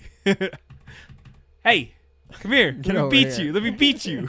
Oh, no. Hey, Beat a ghost down. Nice. So what I made is not that only that, but he can then switch over to gun, and he has a little plasma blaster now. Boom, boom, boom. Amazing. So he has the ability. How does he switch? Isn't there only 2 buttons? I have multiple buttons. I made the select button a switch button so you can select that. Nice. I love that. So that's one of the enhancements. But here's the other thing. I was like, okay, that's cool. So it has all the main normal stuff that you can do in here. Sure. I only made this for this other room because I've been testing. So now I'm in this room.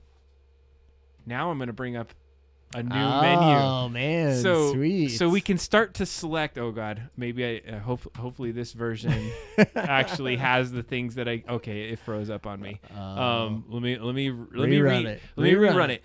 So one of the things is I've been working on a menu. And actually, as of this morning, I was still working on this menu. Nice. So if this borks on us, that's fine because it's still there and we can use it from this back end. And you can kind of see it up here.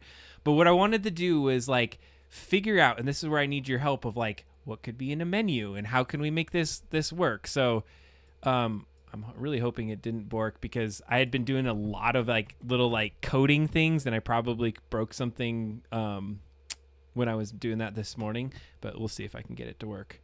Because what I was trying to do is like, how do you just make it to where you're not switching the guns like here, but maybe in a menu? So if I go here, and I'm going to, first of all, I'm just going to go to the map. So I was like, here we go. We could have a little map. And this is just a graphic, but there's ways that I figured out that you could actually plot where you're at in a map. So imagine a bunch of rooms. Okay. And then depending on what room you are, there would be a variable that ticks off that just says, hey, anytime this scene enters, you're in this room. And if you go to the map, it would just like have a little character showing in that room. So I have the map figured out how we can get into a map. And then I have the weapons thing. Oh, God, it's not going to work. Damn it. All right, so there's a way I'm going to have to show you the collectibles.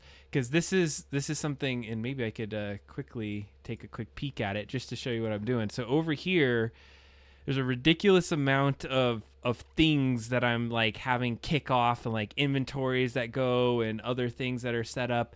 And I'm not going to get too crazy into like how this all works on the show, but basically I'm running some code to be able to say, in this scenario, go to this next little screen. And so here's the one I have to figure out what I messed up.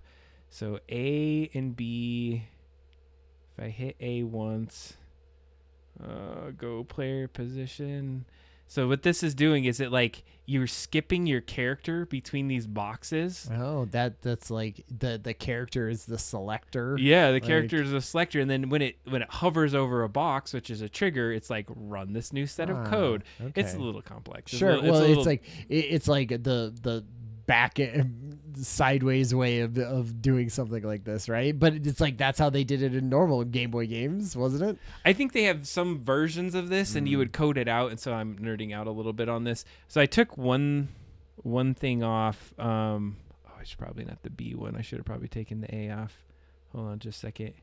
All right, I'm gonna do it a different way. Yeah, don't mess it up just because we're on stream. Oh, this is a version. This is a copy of it. So what I'm gonna do, and this is a little ridiculous of what I had to do, but let me see if I can move this character over here. So this is like a play button. Right, that's where you start. This is where your character starts. And so what I'm going to do is I'm going to put it in this scene.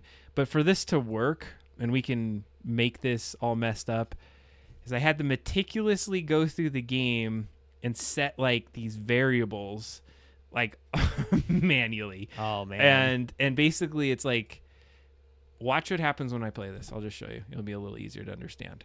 So you see numbers in there now. Yeah. And it's building the game at this moment. Oh. All of those 1 or 00 through 99, it's what's called tile swapping. So what I'm basically doing is if you see over on this right-hand side, there's all of these like things that are like cut in half. What I'm basically doing is saying, I want this tile, this 1 8x8, to replace this 1 8x8 over here. And so here is an example of what that menu might look like. So now we can create this massive menu of a whole bunch of selectables that you might want in that area. It's like we're building like an adventure game. Yeah, and so it's gonna like bork, a point and click. It's gonna kernel. No. It's only because I started right on that menu, and I've done this a couple times. But when I get the old version that I actually have that works, what it can do is we were limited to having 5 to 10 actors on a screen, meaning that like the little ghost that floats around, these little things. Like, let me just show you an example. Our HUD, the hearts, 1 actor. Yeah. The count of how many enemies, 2 actors. The like pickup of the page, there's 3 actors. The ghost is 4 actors. The other little vial is 5 actors. We're almost to the complete amount of actors. You can have like up to 10, and it gets really laggy even when you go beyond like 7 of them. We can now have 30 different kind of interactables in a scene, and it takes literally almost no hit to the different things. So like, and those characters are people, enemies, right? Or anything that you interact with? Is it anything that you interact with? I would say interactive. Like, we need to keep the actors as just our AI enemies. But the key that I collected and some of those things are actually this tile swapping. And so I feel like I need to like show that off. But what we're going to do is we're going to pivot to your work, because I wanted to show you this a little bit off. Yeah. This doesn't make a lot of sense right now. But bring it back down to reality for me, at least, in the sense of like, how do you picture us using this in the game? That's a great question. See this little number code right up in here? Yeah. This is the key. So before it was an actor. Right. But now that is a key, it becomes this little like orange box, which is a trigger. In triggers, you can have 30 of those in a thing. So the difference is, instead of me having to create this actor and drop it onto the thing, lag out the game, it's a part of the background. So you build the background. When you're in a sprite, you literally put this into Sprite as pixels in the background. Yeah. And then I come into this game and I'm like, hey, at this part, when somebody steps on this little trigger, you know, or just flip this to like this cool other little pixel image that's over here. And it gives us this ability, like, when you touch it, you see the key. Then when you touch it, it turns the pixels into no pixels. Well, and it feels like if we're making a type of adventure-y game, which it sort of feels like we are, like you're going to need like having a bunch of triggers is going to be important, right? Because you want to like talk to people and pick up things and look at stuff and trigger dialogue and all of that kind of stuff. So more of that is better, especially if it's not lagging shit out. 100%. Like, I think like that's the reality is that essentially what all that crap does is it puts a bunch of stuff in a much more efficient and effective way so that we can put like 30 items in you have to go collect this and then you have to come back and collect this and there's a story port here. Do I need to care about any of that, or I just make 16 by 16 pixel stuff? Then you're like, yep, great, I'll throw it into this grid and then I'll just add it to it by these numbers. I do whatever. all the weird I don't great. ever want to talk about it again like that again on the stream. Me neither. So to speak. But what I wanted you to know is that like it's a lot of work. And so if we can like nail down what we're trying to do, because even talking about my part next is like I made a thing that was too complicated, you know, and so obviously we want to make things more complex and more whatever to make it a fun and interesting and interactive game. And so the idea that we can have more triggers and more stuff like that, like I appreciate the all the hard work that went into that. Well, and it's the nerdy behind the scenes and nobody it's a JSON file. And so you could automate so I agree with you on that, and there's something that we'll have to like. You'll have to help me with that because maybe you know a little bit better, Mike Azul. Because I did go down a rabbit hole with this. I'm downloading a version of the game just right now because I wanted to show Ryan like it working in the world. Right. Let me see if this actually works, if you don't mind. Sure. Because I think that would be more fun to show that. All right, not today, WinRAR. Not today. Maybe soon. Maybe sometime. There's been some days that I'm like, hey, might want to pay for WinRAR today. Maybe not. It doesn't happen. It never materializes. Okay, so I just downloaded another version of the game. I don't think it has the weapon swap, or if it does. What I was trying to do was like integrate the weapon swap into the inventory menu, and that's why you're seeing it a little bit different because I totally borked and broke something there, and it's going to take me like a little bit of time to look at that. So it's going to take a minute. But the idea of like switching back and forth between melee and weapon, even just that is like, I mean, you know, we knew that we were going to need something like that for the game. So hell yeah. Should I download this one? Yeah, download that one and bring it into Sprite if you can. Yeah, absolutely. And then I would download the ChatGPT one that I put in there too. Yeah, that one was a cool one. And then also it would be nice to bring up that website that I put into the Sprite Discord channel for our game. I will do that. Let me see if this version has it, just so you can kind of see what's going on. So if I hit select, okay, this one has this. I don't remember if this one had the so this one didn't have the beatiness to it yet. So I'll have to figure that out later. Didn't have the what? Beating, like you can't the beatingness. I see. You can like you have that little swap. I did that in the other version of it. Okay, so this one should work. Okay, it does. So if you go in here, like you can go through and you can select all these things. Select them by to do what? To like use? Let's say anything, whatever we want. So let's say I selected something and then it would tell me the description of it. Like I imagine you could do like you would want that like puzzle pieces so you would know like descriptions or like, and we could make this look like whatever we want. We can make it like a cool skull that like has different sections. It doesn't like a have bag, like you're laying out your pack of what you can look at all the stuff you've collected. This is where it's fun for us, and so I made the little cool selector. So some of these are just like I was doing tile swap. This is that number screen. Yeah. So when you think about what we're seeing here, and I'll just not completely get out of it, this is this screen but the coding behind the scenes is what's swapping this out. Right. And so I think that here I'll just give you an example of what the code looks like, just so you can get a little bit ridiculous. So this is this is it. Nice. That's what swaps every one of those tiles. And so I mean, obviously you can copy and paste some of it, but I had to like manually go in and find every coordinate to say, hey, at this exact moment, you need to like, if you highlight one of these squares in the bottom left, and you can't see it, it's under our, here, I'll just turn off our pop-up. In the very bottom left, it says Demo Collectibles, Menu X3 and 6. Y6? Yeah, Yep. Y6. So then I go over here and I'm like, replace this tile, this particular one, from this other screen that's over here. Right. And it's in this location slot. And there's a reason, like this is 0, 1, 2, 3, 4, 5, all the way through till whatever I get to the end. Yeah. And I'm like, go over here and swap this tile with this tile. Okay. And so then I'm like, this one goes to here. This one goes to here. And essentially what you can do is you can start swapping tiles in the background like dynamically. Yeah. And so what that ends up being like, and I'll just use it right now. And so then when you're looking at it in GB Studio, it on the screen it looks like a key. Yeah, Right. so- but in the admin side, the builder side, it looks like numbers. It does. And so if I was able to nail this down, right, and I'll do it a couple times, and there's a trick to it. I can't.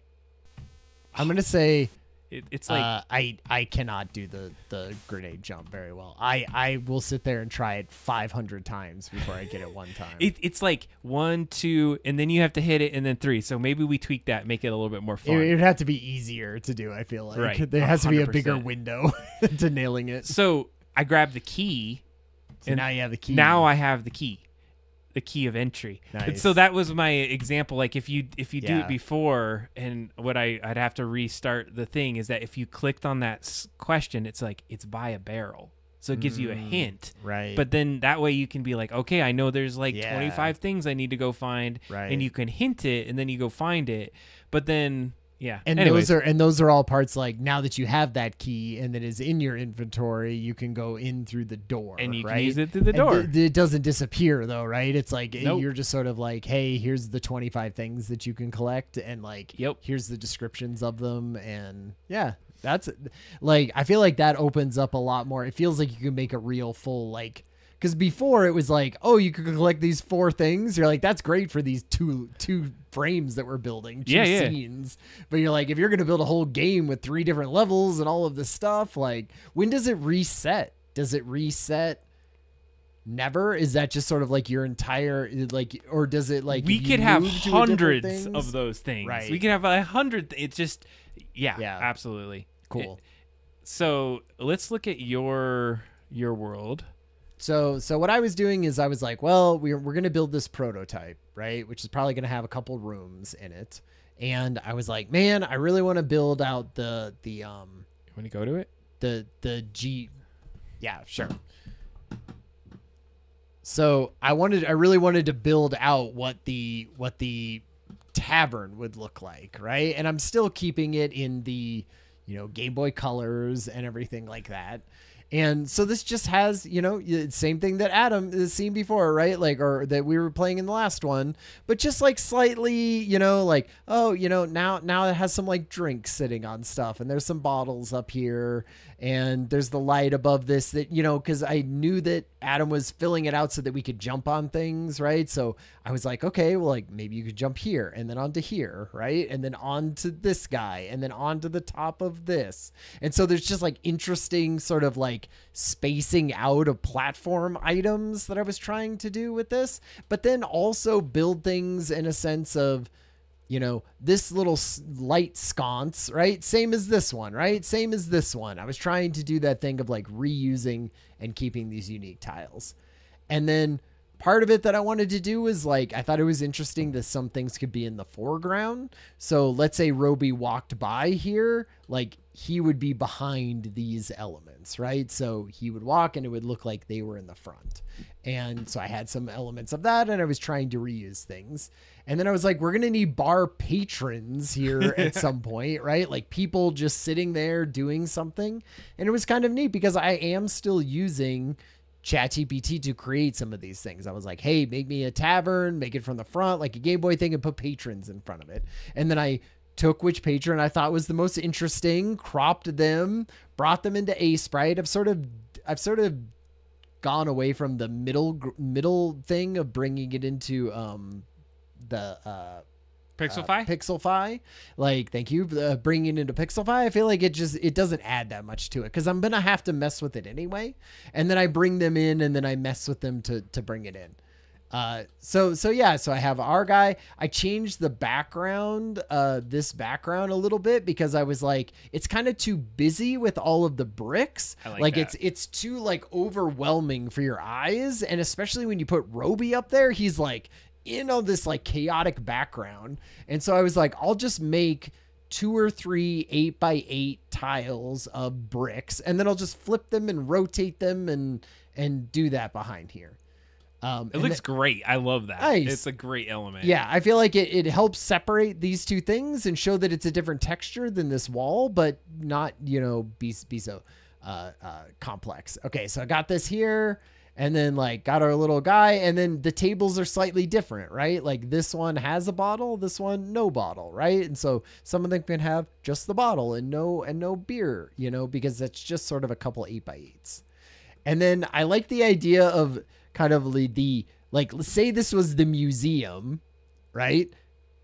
What makes you think that this is the museum door? Like, why would you remember that this is the museum door versus this other damn door, right? And what I didn't want to do is put like museum across the top, right? That was my stupid way. I was like, put the word museum over the top. Just put the museum, and then I'll put bathroom next to this one, then I'll put something else next to this one, right? God, which like what I didn't want to do.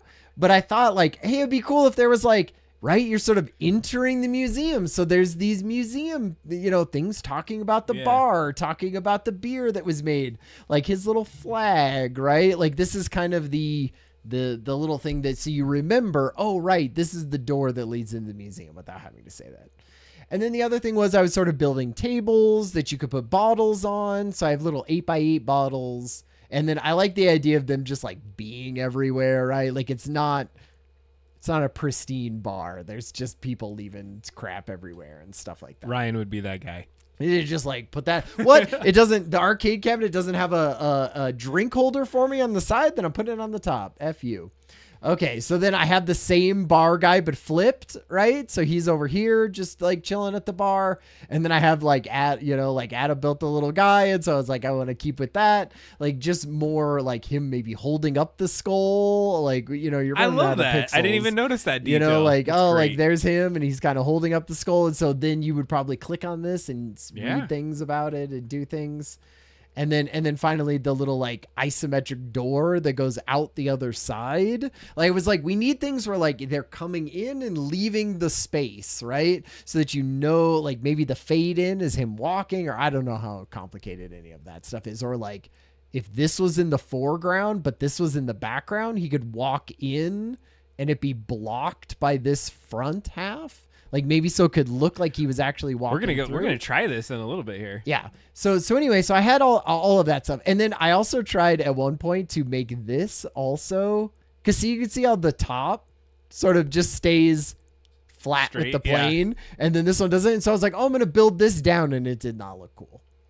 And then this little in between, I was trying to look at like what like Celtic like filigree was, that would sort of be the kind of thing in a bar that was Irish themed or something like that. I would use like Irish bars as kind of my it's not really necessarily an Irish bar, and then I had the little piece of like the torn paper like up here. Ooh, I like it. I like, didn't even notice. Like for up here, like up at the top. And then what I thought would be really cool was we talked about doing some of that parallax scrolling, and I was like, what if these windows were blank? And then there was like cool Rocky Mountain, mountains in the background. And then as you walked forward, and around they would slide differently than the thing, right? So you would get a little taste of there being sort of that background there with like, oh, it's like interesting. It's like moving, right? It sort of gives that parallax that's scrolling, a good idea. like outside of these windows. And I was like, hey, well, maybe we'll have enough pixels because I've been really trying to not have a whole bunch of unique pixels. I've been trying to reuse these pixels, you know, in a way that like, you know, it said about half of your pixels should be, or half of your tiles should be, you know, unique and half of them should be reused. And I was like, I have way more reused tiles than I have unique tiles in here.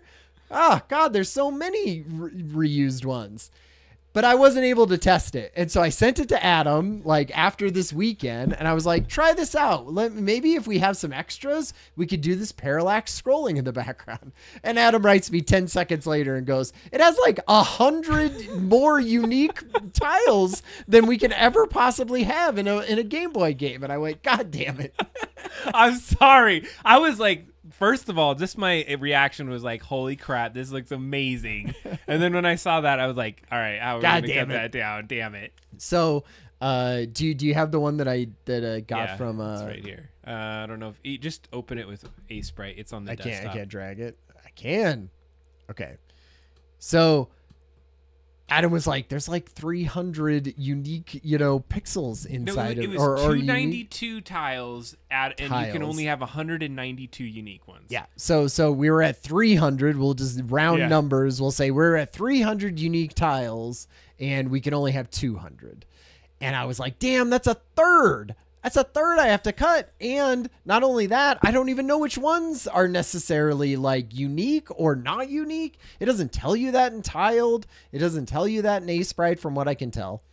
And so what I did was like, I bet ChatGPT can tell me what this is. So I threw the image into ChatGPT and I said, hey, there's unique 8x8 pixels like that equal a tile. Start from the bottom left and show me how many of these are unique. And it said, hey, there's 301 unique tiles in this baby. And I've outlined and highlighted them all, which I thought was pretty sweet.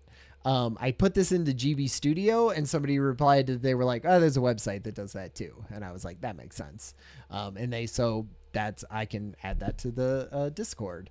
But anyway, I thought this was pretty neat because what it shows is like some of the things that I thought maybe might not count against our unique tile thing totally do. So taking a tile and flipping it or rotating it or doing things, it's just a unique tile like this. So I'm going to switch back to our real one. Like this barrel is this 8x8 that is this corner is the same as this corner, which is the same as this corner, which is the same as this corner. They're just flipped, you know, and rotated downward. But in some ways, it may as well not even be like that, right? Like if I'm going to flip and rotate them, I may as well put a different sort of, edge to this one and some slightly different color on this corner and a slightly different color thing on this corner. Like I may as well, because rotating and flipping those tiles just makes them unique anyway. So I think what we have to think about is, these background elements of like these brick tiles, right? I was like, look how many of them are unique because I was rotating them. I was flipping them. I was doing that. 1, 2, 3, 4. Let's see. And then 5 because one goes behind because it's touching that edge. Yeah, that's right. Because it's going behind here. So this 8x8 is different now because it has this little edge here and this little edge here. And then I think so 6, I don't know if that was 7, 7 different background unique tiles. And you thought it was what? And I thought it was 3, or 2. I had built 2, one going this way and one going that way. And so they fit together. But then I was like, oh, I'll just flip this one and rotate this one and do this one. And so you end up with 7, right? So I think what I'm going to have to do is I think we could sort of get the same look if it was just always this one and this one, thing. Right? And then I would just duplicate that over here and duplicate it on the top. And then you would just have to not have any that go behind anything. I agree with you. And this is one thing I wanted to talk to you about on the show tonight if we go into your prior version, and I think we were. Oh, it's so ugly now. I can't even look at it. I know. No, just kidding. It's beautiful still. If you zoom in, this was just some advice or like things that we needed to figure out. So, first of all, everything you did on that, I love this. I love the isometric parts. I love like all these other. Is that supposed to be blink right there? How did that happen? I don't know how that happened. Okay, well, maybe we accidentally deleted something. But what I wanted to say was, when we start to think about coloring, this is an issue that I was having that I wanted to talk to you about. Yeah. Is because this block and this block are two, like, right next to each other. So you want if, I know we're not going to go with this brick and you're going to, like, simplify. But if you had a brick next to this brick and I wanted, like, this thing to be like brown or black or whatever the hell we wanted to do, like, because this tile like is half this and half the brick, like, we have to make a decision. You only get one choice between those two color sets. And so there's some ways that we'd have to be really careful, because that's why you have these weird edges in certain places where, and I'm trying to see if there, I mean, it's on this other side. There was a couple, well, I think I did it because, I just made this thing red, so it was like everything was red. Sure. But if you wanted this thing to have bricks behind it, notice how there's bricks behind this side, but the rest of it is the barrel. So I was gonna say, like, the best you can like make this tile not have stuff in the background, you're gonna save a crap load of space. Well, and so like, because right now, even if you highlight over that with your 8x8 like selector, you can see that there's part of it that's like clear, right? That is clear and allowing But it's background not clear to come in. It looks as this is just one pixel. There's no clear, like, there's nothing clear about that. No, but I know, but like, because all it is a JPEG or whatever in the background, right? Like, it doesn't know the difference between that being a background and that being a thing. And so when you put the color on top, it's just saying that light color, make that light color light red, right? And make the dark color dark red. And it doesn't know any of the difference between those two. So in the sense, it either needs to fill up that entire 8x8 square, or just it can't be colored in that area, right? Like, it can't be a background. In some ways, like, creating even the new one that I did, you're like, it sucks because it looks simplistic because you can't layer anything on top of each other, right? Right. Like, everything has to be its own. Like, here's the sconce, and then here's the table that's next to that, and then here is the pool table, like pool hall stuff, and then this is next to that, right?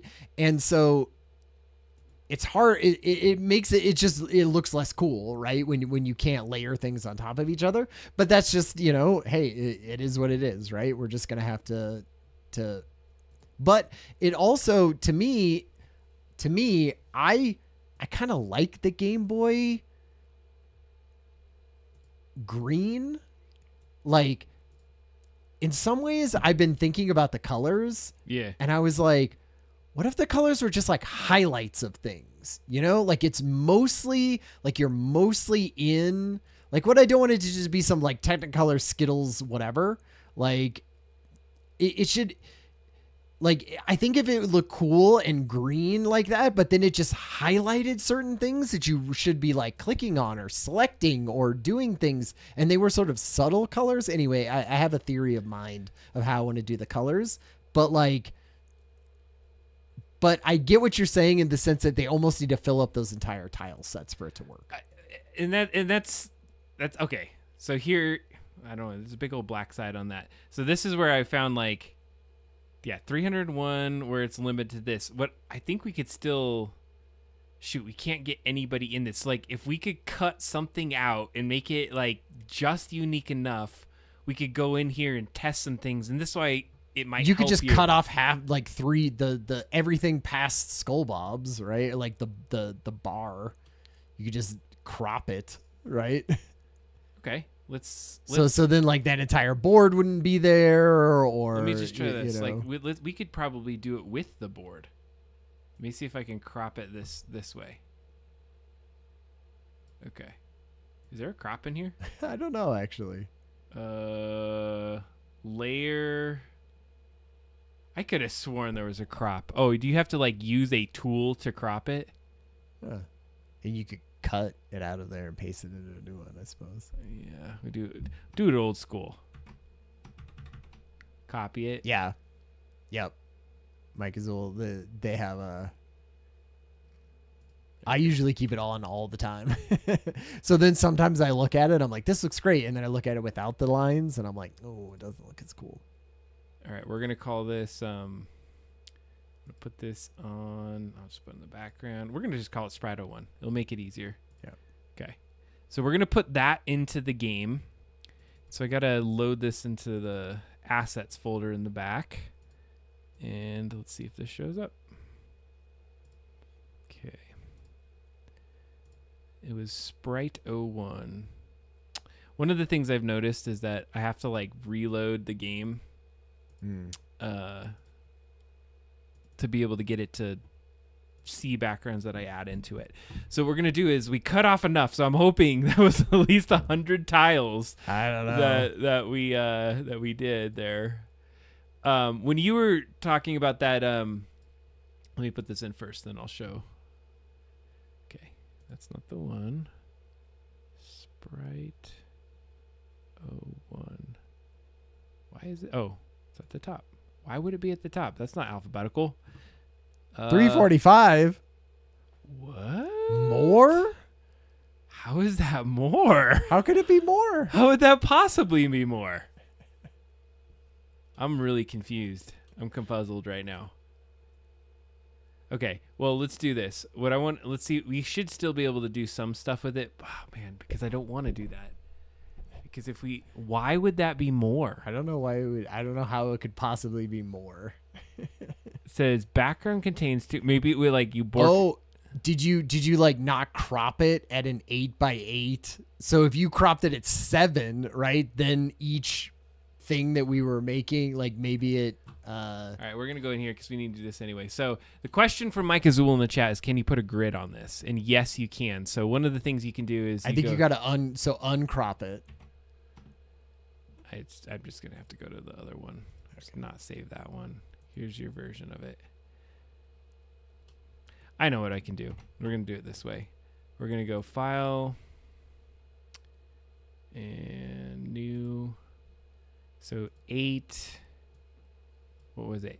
800. Like, what's a multiple? I guess 800 would be fine. Yeah. Not 8,800 would be so many. It'd be great. You know what I was thinking we need is one that's like up and down. Well, yeah, we should definitely talk about that. Okay. So we should make sure we have time because it's already 10:10. Yeah, we've got to play Jackbox. We got to talk about our whole thing. Well, we're gonna just play Jackbox. I don't know if we're gonna have time for anything else. I know we were gonna start to map it out, but that might have to be next episode. Well, I think we should go in and talk about it a little bit so that we can do it in between. Like. Okay, let's do that. We're gonna have to do that soon. So if you go to the select or the view grid settings, and then you always have to change it to 8x8. So one of the things, if you don't want to change it to 8x8, is if you go to File and Preferences, you can click over to Grid over here, and then it shows Visible Grid. So you hit 8x8, and then you're like, oh yay, that works. And then you come back in, it doesn't work. But what you have to do is hit this drop down and say Grid for new documents, and then you can also apply it there. And so every time you open it up, it's 8x8 grid. See, it's off. That's why. I see. Okay. Because then these are not gridded. So okay, that makes sense. That completely makes sense. So then it starts with the bottom left corner, and they're all unique. Yeah, they are. All right. So we need to. I don't think you. All right. Let's make sure. So if we. Or his like hair cuts off a tiny bit. There we go. No. This way? You're like just line up an arcade cabinet or something. That'll be easier. Is that right? And then we just got to take him out, right? Yeah, that looks it. Yeah, everything. I think that's it. Yeah, that's right in the middle. Okay. The door isn't cool though. Wait, hold on a second. I want that door because that door is going to be look good. So we'll do the cabinet right there. Once over. Oh wait, no. Yeah. Ah, shoot, we can't because it like has that little, like this little area here that's off. Shit. See how it's And you got to go down one, yeah. I don't know why that it's missing something off on that left hand side. Okay, we're gonna have to go this way. Sorry, door. You're not gonna be able to be there. And then we got to take him and get him out of the scene, right? Yeah, that's true. So we should be able to do that pretty quick, right? Just like grab this and like, pull it that way. Sure. Ish. Now we have some extra floor stuff. Whatever. But yeah, whatever. Okay, let's see if this works. So we are going to export this baby to, we'll just do it over the same one on the desktop. That way it just loads. Or shoot, I guess we didn't even have that one. Sprite 2. All right, we're going to Sprite 2. Sprite 2. Actually, I want to test something because you just dragged and dropped something in here. Can I just drag and drop this in here? Oh my God, you can. Okay, that's game changer right there. All right, we're gonna add a new scene, and it should be not that one. That's the first one. Sprite 2. Oh, 231. Oh my God, getting so close. So close, baby. Oh, you were right. We should have probably cut that out. But you know what? It's easier now because look at this. All we have to do is crop it down by the pixels. Probably. Or you could just go canvas size, right, and reduce it. Oh yeah, you're right. Do you want to do this? You're the No. you're the artist here. No. All right. Layer. Canvas size, and it shows you too, right? Yep. How much we're gonna do it. So what are we gonna reduce it? So in multiples of 8. So like make it 64. No, wait, 624 less. So 776. I don't know about that. That's wrong, right? 770? No. We're bad at math, apparently. What's it's the 800 minus 24? Why are you doing 24? Because 8, 16, 24, right? Like if you want 3 tiles of 8 gone, which is what this would be to remove that. Let's do 7. Because you got to make sure you get it right on the nut of something. 8, multiple of 8. How come I'm not? Oh shit! I hit the wrong button. There you go. 752. Okay. It cuts. Oh, it keeps this little guy. You know what I'm gonna do? It'll do this. I'm gonna erase that. Going like that. Okay. So the question is, can you have a long bar with transitions? You absolutely can. You could use multiple scenes and triggers to go between those two areas. So if we truncated this, Mike is right on the money, Ryan. Do you see what he's saying? So like, if you took this whole scene with every pixel that you had, and let's say we cut it like right here into 2 scenes and put a trigger on it, so when you hit the trigger, it would just load the other part of the scene. We could make it like this humongously long bar. Is that what does that transition look like in the game? Does it like fade to black and then fade back in from black? Yeah, we'd have to probably do some fades or something, but all right, let's see if we can get this. I totally overwrote that one. SB2 or Sprite 2? Yeah, I did. I'm just gonna go in the game world. Yeah, see, and you know, like Mike, I agree. Like the tavern like part, this section of the level is probably the biggest one that we would have, right? Or one of the largest ones. A lot of the other rooms I feel like are going to be a lot smaller and just incorporate some of these sprites into it. So 205, damn it. This is the problem we've been dealing with all along. So like what we really need to do is is reduce, like take out the window, do something. So this is the problem we keep dealing with. Yeah. But what I wanted to do, Ryan, is just to kind of show you like how this is probably really important. So I'm just going to do it this way. We're not going to be able to run in front of it. So let's say you wanted this in the foreground. Yeah. And you wanted your person to run in front of it. You would go over to this paint thing, and I wonder if it's going to allow me to even do it because it might be too many pixels. Looks like it just borked the thing. It's just like crashed. It did crash it. So we're gonna do it one more amount down. So if we do 8, let's just take it down to, you know what?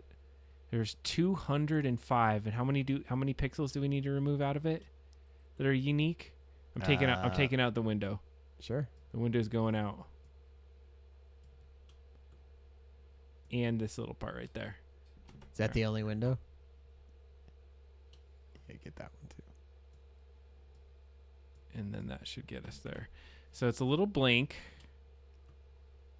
All right, file export as. Yes. Okay. That should have been at least 1, 2, 3, 4, 5. Yeah, that should be enough. All right. We got to save some time to talk about how we're gonna pull this. This prototype together. Yeah, we do. Let's do that next quickly because we have the other board. We have to play Jackbox tonight. I'm just telling you, we are playing Jackbox. We've said this, and we cannot skip Jackbox. Yeah, like people are counting on playing Jackbox. That's all they've been caring about. Are you gotta be kidding me? 197. Oh, or 5. What kind of complex crap did you create here? I feel like I don't.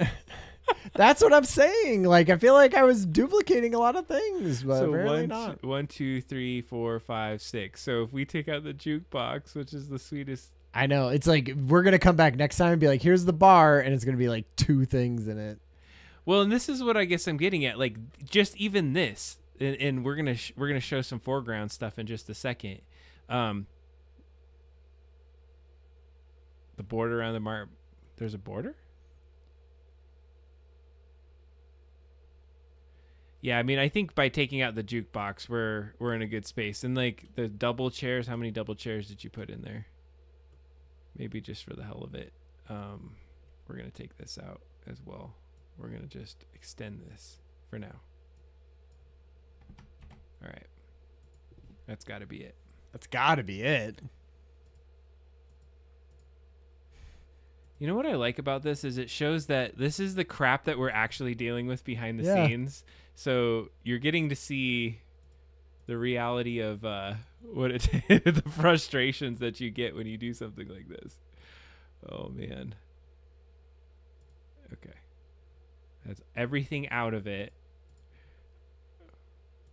Hooray! We're there. Yay! Okay. Here's what I wanted to show you, and let's see. Let's hope this doesn't bork when we do it. So if I come over here and I click this, which God damn it, it's apparently does not it's still, like. Even then, even with the correct amount of tiles.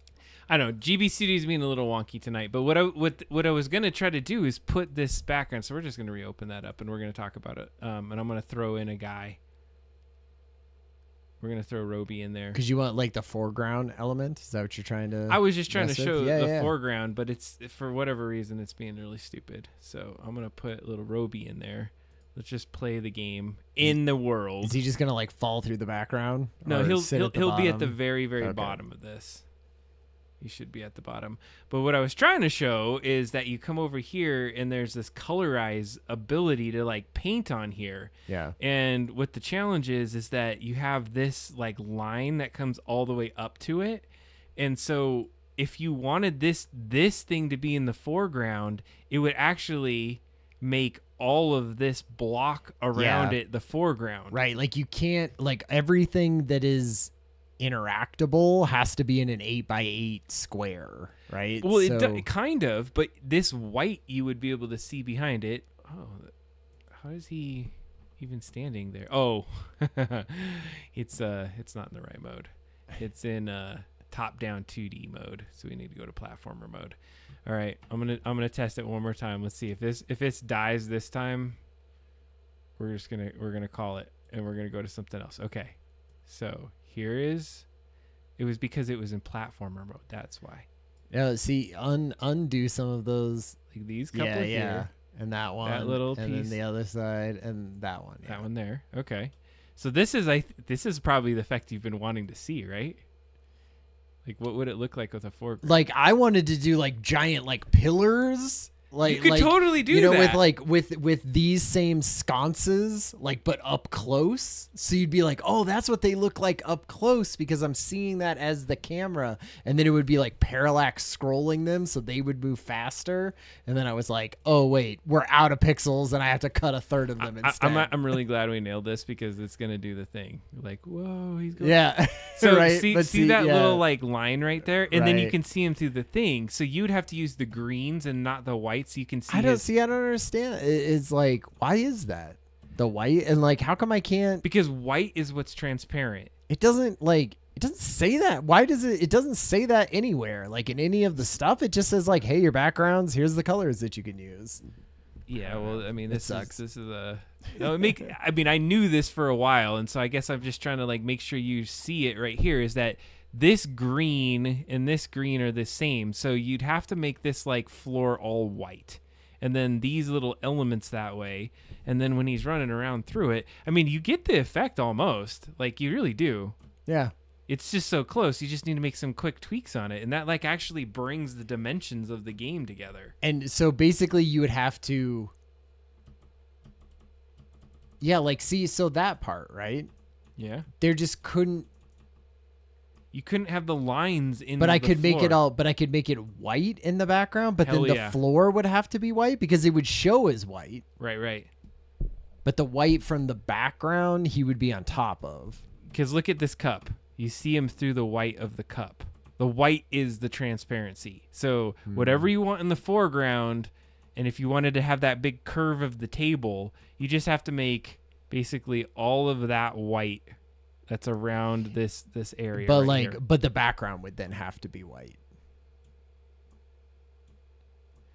You can't on a per tile basis, but this is where I think the coloring comes into play because the coloring is amazing. So if I go and I turn off this, I'm going to go into color mode. So if I wanted this table to be red, it's the same thing. So see how I'm like coloring the table? And that's what I'm trying to get to, like, to your perspective, is that if you can think about the coloring is going to be based off the tile.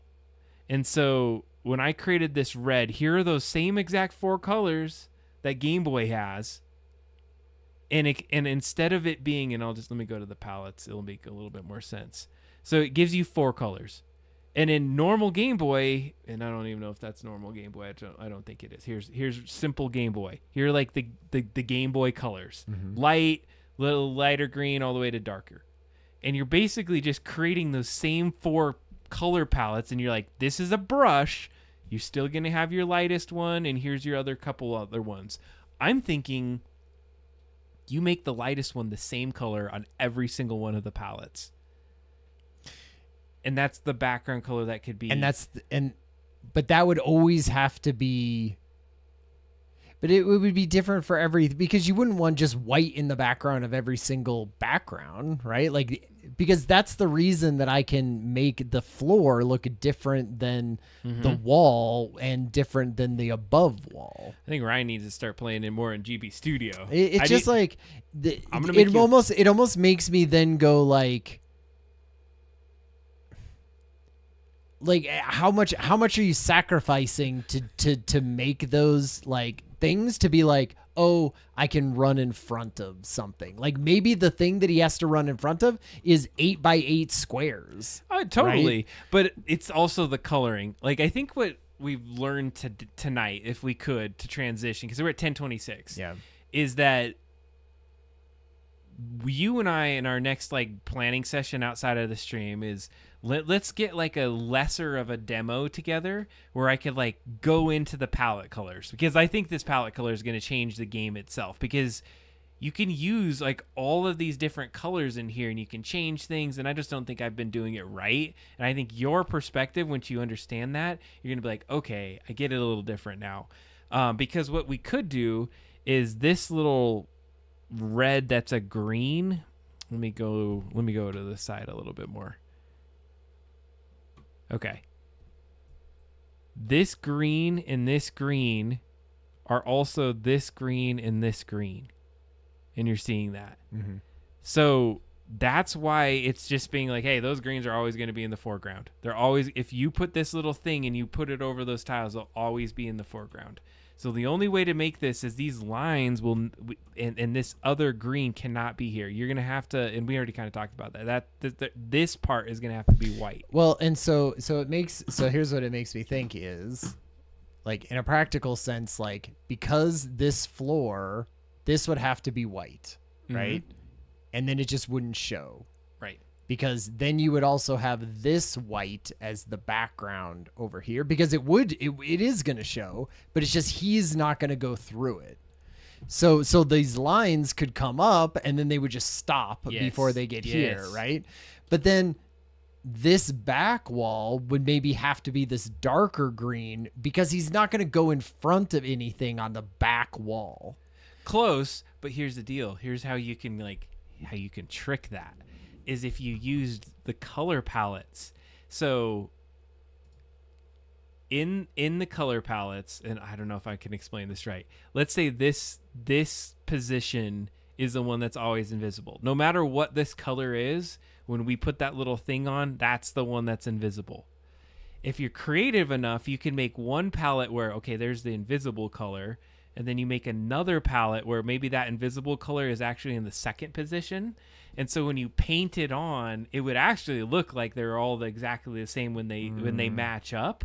But one of them would be using the other one, the right color. I don't know if that makes sense, but it would feel like very complicated to figure out. And like, maybe it's because I spent way too many damn hours in the game, but it's clicked in my head how you might be able to do it after you start playing with it enough. And so that's where I'm getting at. It's like, what if we got this world in like a simpler form? We can just start playing with the color palettes, playing with some of these like simpler like tile swaps almost on like one level. Tune your design sensibilities into like, okay, how can I use the colors and these like foreground background pieces a little bit more? Yeah. I might have to, like, I would want to see it in like a little 32 by 32 pixel like background, right? And be or like a 144 by 144 background, and Roby just runs around in front of and back of things, and he's in the background how we want it, right? Like the table is in front and the table's in back, and like how does that work? Okay. I think totally. All right, we're going to spend about 10 or more minutes on this. And this could just be an intro, right? So we talked about this last time. Adam put together this amazing, like, here's what maybe the tavern section or the bar section of this, which would be the tavern, of course, but also lobby and back and balcony and attic and museum and lounge and all the parts that would make up the cool Skull Bob's Tavern in general. And so we've been kind of working on this tavern part, but I thought like once we actually did the prototype, like maybe it's just the lobby, the tavern, the museum, like it's just those three levels, or it's that and the high storage or something. And so my idea was like, so maybe this is in between after the show and just in the incoming weeks, but we could just go in here and where's all my stuff? I feel like this looks so different than my version of mural that I have, but done drawing, there it is. And then like we could just put in sticky notes and be like, right, you would start here. You'd be like, great, this is where Roby's going to start, right? And then we'd be like, okay, and then that's going to trigger a cutscene that happens here, right? We need this. And then in this lobby, there's going to be like this interactive point that's up here on a picture, right? And this thing, and there's only one entrance and everything else is closed off, and you have to grab something up here to be able to even get into the like, I feel like that's where we need to just start like adding all of these things. You're 100% on, and this is what Ryan and I were like in sync on this one, because I think you color code it like you said. Yeah. This is a starting point. these could be triggers. And so you're basically just like creating the game outside of instead of like spending all the time like coding things and like, oh, that doesn't work. Like, let's map it out into like at least the outline, right? Of like, here's what the player is going to do. Here's the interactive things they're going to see. Here's the ability they're going to get at this point when they've triggered this. And I was thinking like you could say, you know, number one thing you have to create. So you hit the trigger there. And if you hit that trigger, like it unlocks, I don't know, you could probably like do the like a color coding or something. Oh, I don't know how you change the color of it. Oh, you click it and there's the color there. And it opens the door. So then like you can tie and then go see this one connects with that one, right? Like yeah, we need to be like this one connects with this thing and that's what it leads to this, right? And then this trigger opens up this area, you know? And I feel like if we can go through and do some of that. Now, one thing that I did, and we don't have enough time to mess with that. But what I did do is I put over here like, here's the story that we kind of want to tell in the tavern, right? Here's the tavern abilities. I took out the high jump because I feel like we almost said like it's going to be dash and maybe gun, just because maybe not in the actual tavern, but for this prototype, maybe we need to have gun in there and enemy. And then the attributes, I thought, like, it needs at least one cutscene, it needs an NPC interaction, it needs a puzzle, an explore and find, and it needs a platforming section. Like, is platforming fun in it? To jump around and grab things and get things that are, like, hard to reach? Like, make sure that is fun. We need to nail in that, because I think that's going to be the challenge of this, is, like, if you don't make the core running around and doing things fun, it's not going to be fun. And, like, let's not move on to the rest of it.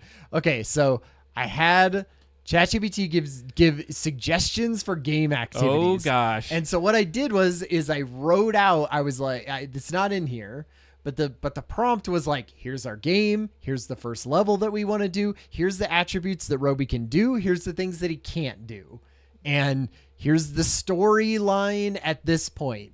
And so it was kind of neat. It was like, hey, maybe he could go up to the stranger, right? Because he's just a stranger. This is the archaeologist character. Yeah. Like, and he's collecting hints or items that the stranger left behind, possibly leading to a hidden area in the compartment of the museum room. Like, these are all things, and so I thought it did a pretty good job. Like, because these would be all the scenarios that we're running that we just map on what we just discussed. Yeah. And some of these are a little dumb. It's like, it's exceptionally busy and Roby needs to serve things. So he has to do a little mini game tapper. Where he's tappering like the Skull Bob Stout, right?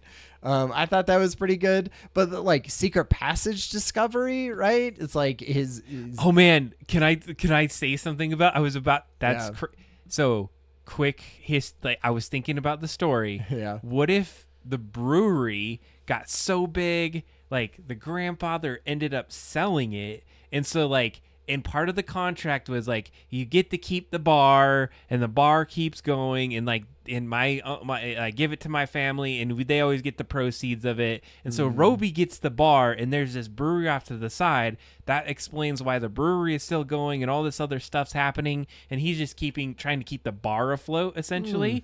And I thought a cool thing would be like you would try to go in the brewery and like, you can't go in here, Roby. And so that would be like how they do it. But then he finds like a secret passageway to get in the brewery into it. I don't know. I just had an idea on that. Yeah, well, like we'll need something to keep him there, because if he's just the master owner of everything, right? You're like, why can't you just go into the brewery right now, right? Right. Yeah, I like that idea. Like something. But I thought these were cool. Those are great. At least to sort of. It's just like ChatGPT using it for anything, right? It's sort of a jump off point. Like blank page of trying to come up with adventure-y things. Not as great as looking at some of these and being like, ooh, right. A quest to uncover more about his grandfather's adventures by collecting memorabilia and photographs scattered around the tavern. Each item could unlock a short story or anecdote about Robert Decker, enriching the game's backstory and creating a deeper connection to the Skullbob artifact. I was like, yep, we're definitely going to be doing that. So we already said that. ChatGPT, stop reading our brains. Yeah, you're like, come up with something new. What are we paying you for? My God. Anyway, That's awesome. Yeah. Like, I feel tonight was really necessary. And we said we were going to be a little looser tonight because we just needed to explore the world a little bit and just like talk it through. So Ryan and I touch base, it's like once a week, just on where we're headed. I think we've been both separated in what we've been working. You've been working on graphics. I just wanted to make sure we had like a cornucopia of things to do in a game. Yeah. So we knew we could even take it to that level. And now we think we have graphics somewhat tuned in. I got like general mechanics tuned in. And we have all the components that need to tell the story. The game. We have the story. Right. Now we got to like get them together, start tuning it up, making it a little bit more concise. And we got something here. And so what I would love to do, so action items before we move on to Jackbox, is I would say you and I, let's go into the mural board and start figuring out, like, what do we think would be an interesting thing to have the player do for this prototype, right? Like, we'll go in, we'll add sticky notes, we'll connect them together. Like, I think we should just pick some kind of simple challenge for them to have that incorporates a lot of that stuff, and then build those levels out, because it's almost like I didn't want to build the museum level without knowing what we're going to be doing in the museum. Like, are we jumping around the museum, and is it like a vertical level where you're seeing all the different stuff and you're like platforming up the museum level, like, or is it just sort of a room and we're finding things in it? So like, I feel like I'll keep building all of the sprite assets, but once we start sort of figuring it out, and then we'll put it in as the most simple backgrounds that we possibly can inside of there and see if it's fun. I think you got it. I mean, I think we're to the point where we have that is probably our next step. So we got the demo kind of like that. It's almost like that now. It's just like, let's get those like pieces in. Yeah. Because you go collect some crap, but it's like a little platformer part. Yeah. Take one of the stories from ChatGPT. We got this. Yeah. What do you think, chat? If you've been listening to our rantings and ravings, if you had any insights of what you wanted to play, you should let us know. And if you're watching this on VOD or whatever later, check out the Discord. Tell us things. Plus, we'll probably have the game like really, really well fleshed out by the time you're watching this on any kind of thing. Let's play some Jackbox, y'all. Woo! Who has been waiting for Jackbox? I know that's something that I've been wanting to do for quite a bit of time. So let's get in there. And see my account. Oh my God, you're watching me log in. Just kidding. You don't know what that was. It was BX792. Wait, which one do we want to do? Do you want to do I kind of want to do this the shirt one. That is like one of my favorites. The drawing one? What is is it on 3? I like the first one. We're going to exit out of this. Do you like the first one? So TKO is the short one, right? But there's 2 of them. There's TKO 1 and 2. Is there? Yeah. Okay. We're going to do the first one. Sure. Because I like that one. All right, I got to get my thing ready to go. Can you hear that? It seems like it's... All right, No, you... I don't think I have the ability to turn it up on that one. Okay. Wait, maybe I do. Oh, we do. It probably doesn't need to be that loud, you know. You need to hear what they say, remember? Yeah, but not over me, not over my witty remarks. Oh, yeah. All right, let's see if we have anybody out there that's going to join us for this. All right, this is where you go to jackbox.tv. Jackbox.tv, you got to give them the room code. Okay. Is it already there? No, you got to unhide it. Okay.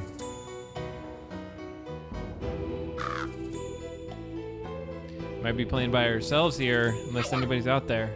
Uh-oh, we got Heather in there. Nice. Holy crap. PBHE. All right, cool.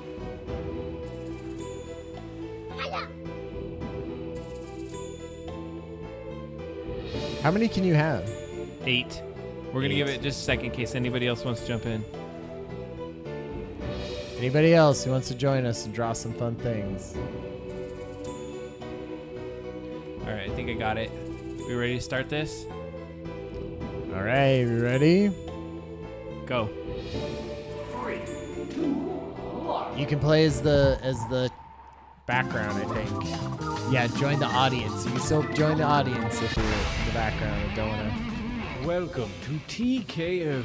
I did not mean to enter this tournament. It was a clerical Pretty error. mysterious, huh? To learn my secret origin, check out TKO Comics issue 144. Shirt on, shirt fans. Feel free to explore T-Shirt Island during your training breaks, but keep to the trails. Every time one of you gets immolated by a fire spirit, my insurance goes up.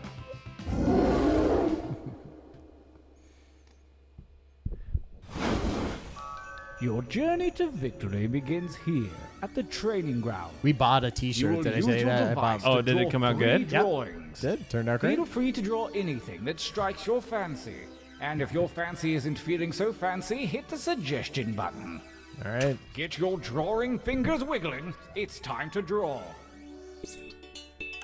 Oh, crap.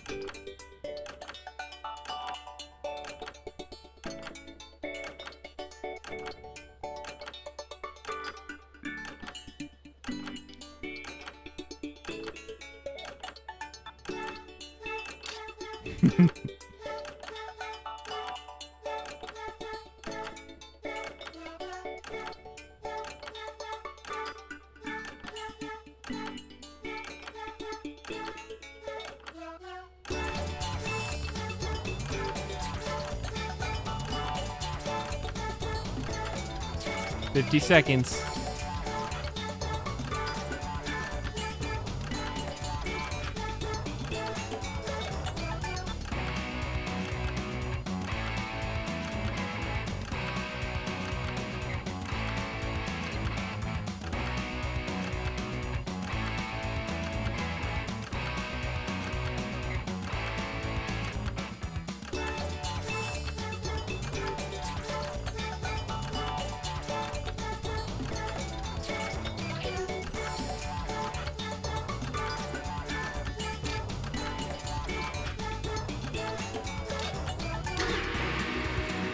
Not bad, but let's see a little variety this time. Okay. You can change your line thickness with that little button, you know. Begin your second drawings.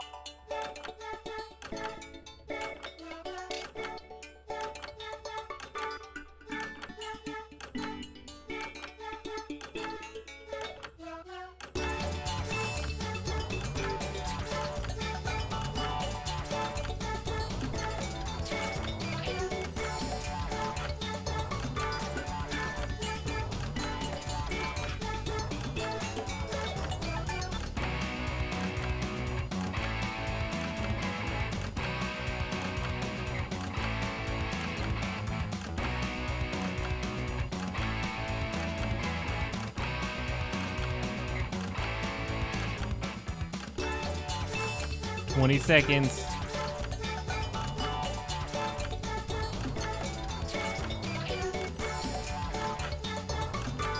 Time grows short. Hurry up and finish already.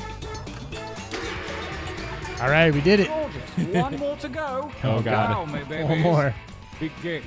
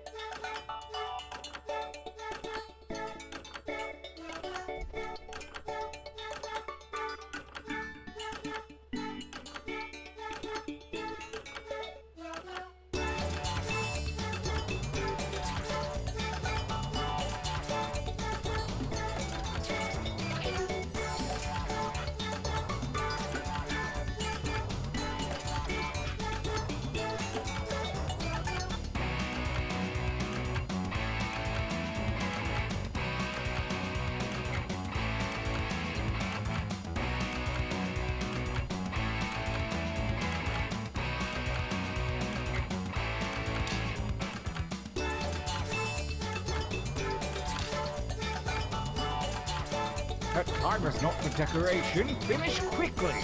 5 seconds. Agazul! Yeah. Oh God. Yes, I was I doing- think we can work with these. For your last exercise, you will write as many slogans or phrases as you can. These have nothing to do with your drawing, so just put those out of your mind. And don't let hubris consume you. Use a suggestion if you need one. Go.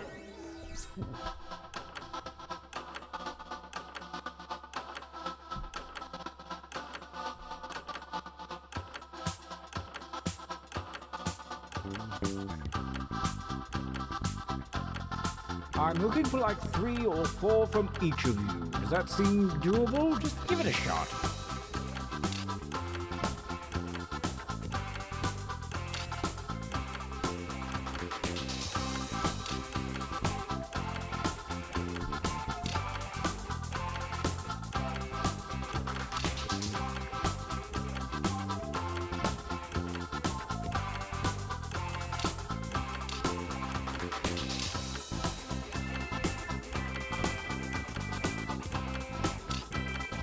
Make haste before time runs out.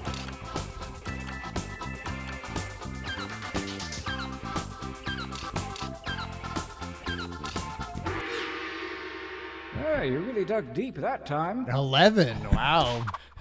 Training complete. Now take a look at your device. You have a series of drawings and slogans at your disposal. Choose one of each to make the best t-shirt champion that you can. Don't phone it in. Oh man, there's some good ones in there.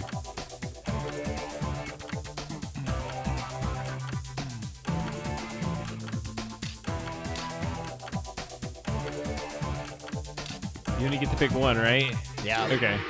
Well done. I hope you're ready. Let the tournament begin. Gauntlet 1. Versus... Fight. Fight by submitting your votes on your devices, that is. Oh god, they're both good. I can't tell. Gotta go. I voted against my own interest.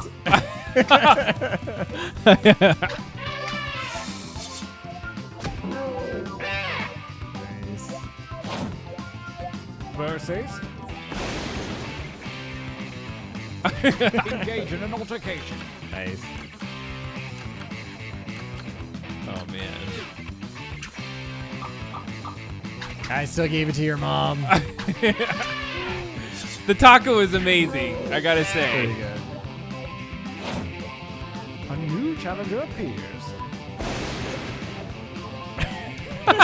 Fight for me. Somebody was So many hungry tacos. for Somebody tacos. wanted tacos. Real bad. I love that there's Purple multiple tacos. tacos in Yeah, there. purple tacos. Love it. Nice. Good job.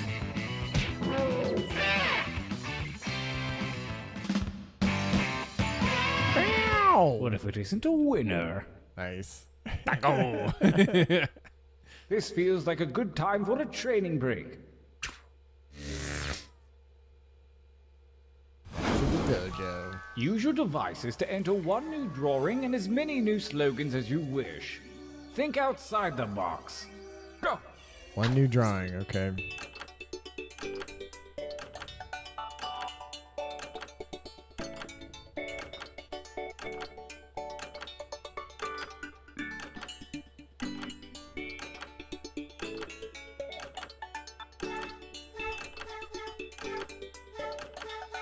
Oh, there is white on here.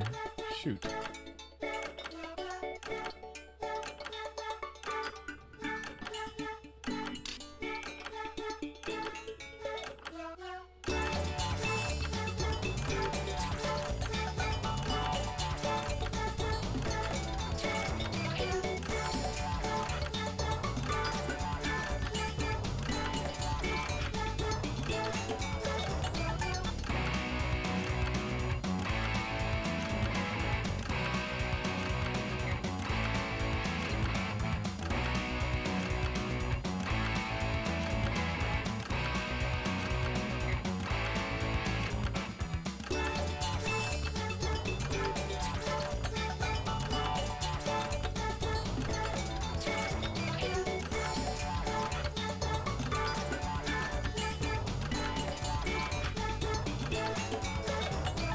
time is about to expire. You may want to finish up.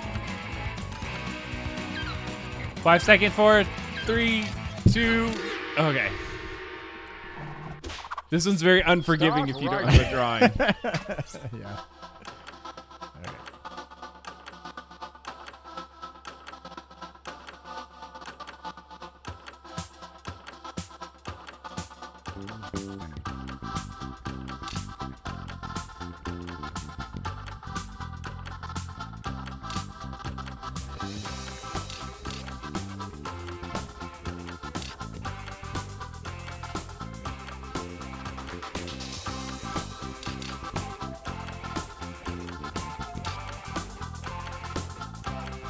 Time goes short. Hurry up and finish already. Oh man, I didn't. That last The one was gonna second be good gauntlet too. looms, and the hairy paws of Kismet have shuffled your drawings and slogans. Create your deadly T-shirt warrior.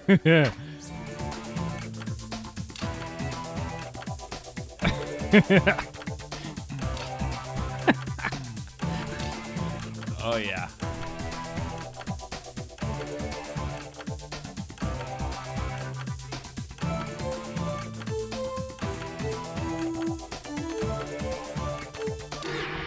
This ought to be good. Winner. Oh, you found the winner? Nah, baby. Oh! Jesus, dude.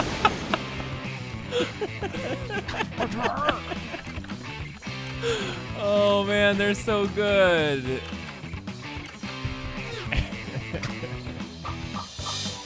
Nice. Yeah, the toilet was really good. Good on that one. A new challenger appears.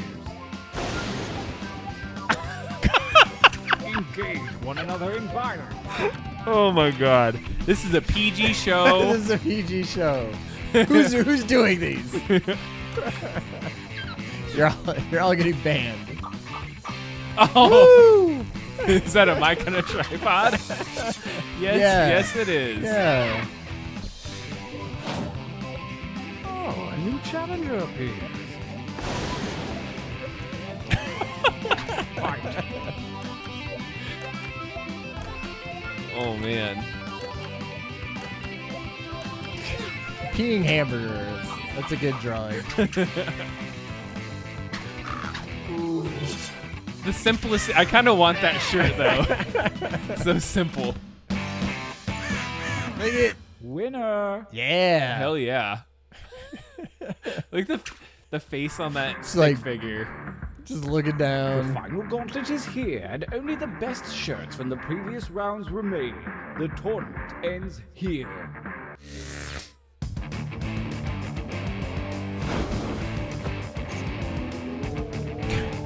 Versus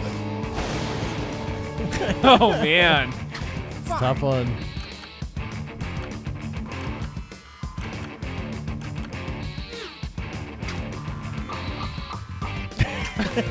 Look, it's too good. So simple. So good. we have a champion.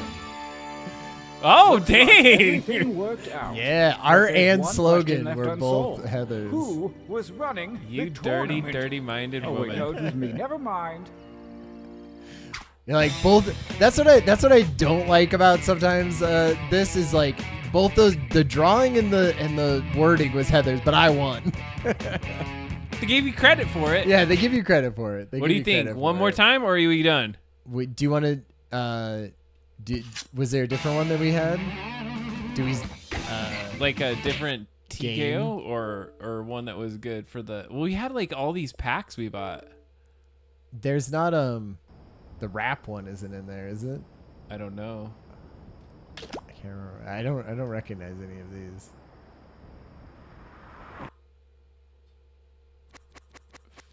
Junktopia. Fibbage, I've never played any Fibbage. of these. I've heard of Fibbage. Drawing, writing, and reading minds. Okay. Yeah, I think we're See all ya. getting kind of to the That's point true, at that's the end. true. It is 11 o'clock at Yeah, night. We that's have work true. tomorrow. Hey, that was hella fun. Yeah. And we're going to probably Thank you, do some more everybody. Jackbox because we've been talking about doing a little bit more of that. Thanks for hanging out tonight. Thanks for hearing us yap about our game and all the fun things. Had a fun time. Totally. And yeah, it was great. You all have a good night, and we will see you next time on the Hangout. So peace out. Yeah. We'll see you. Bye. Thank you. Yes, you did win. All right. Peace out. Later.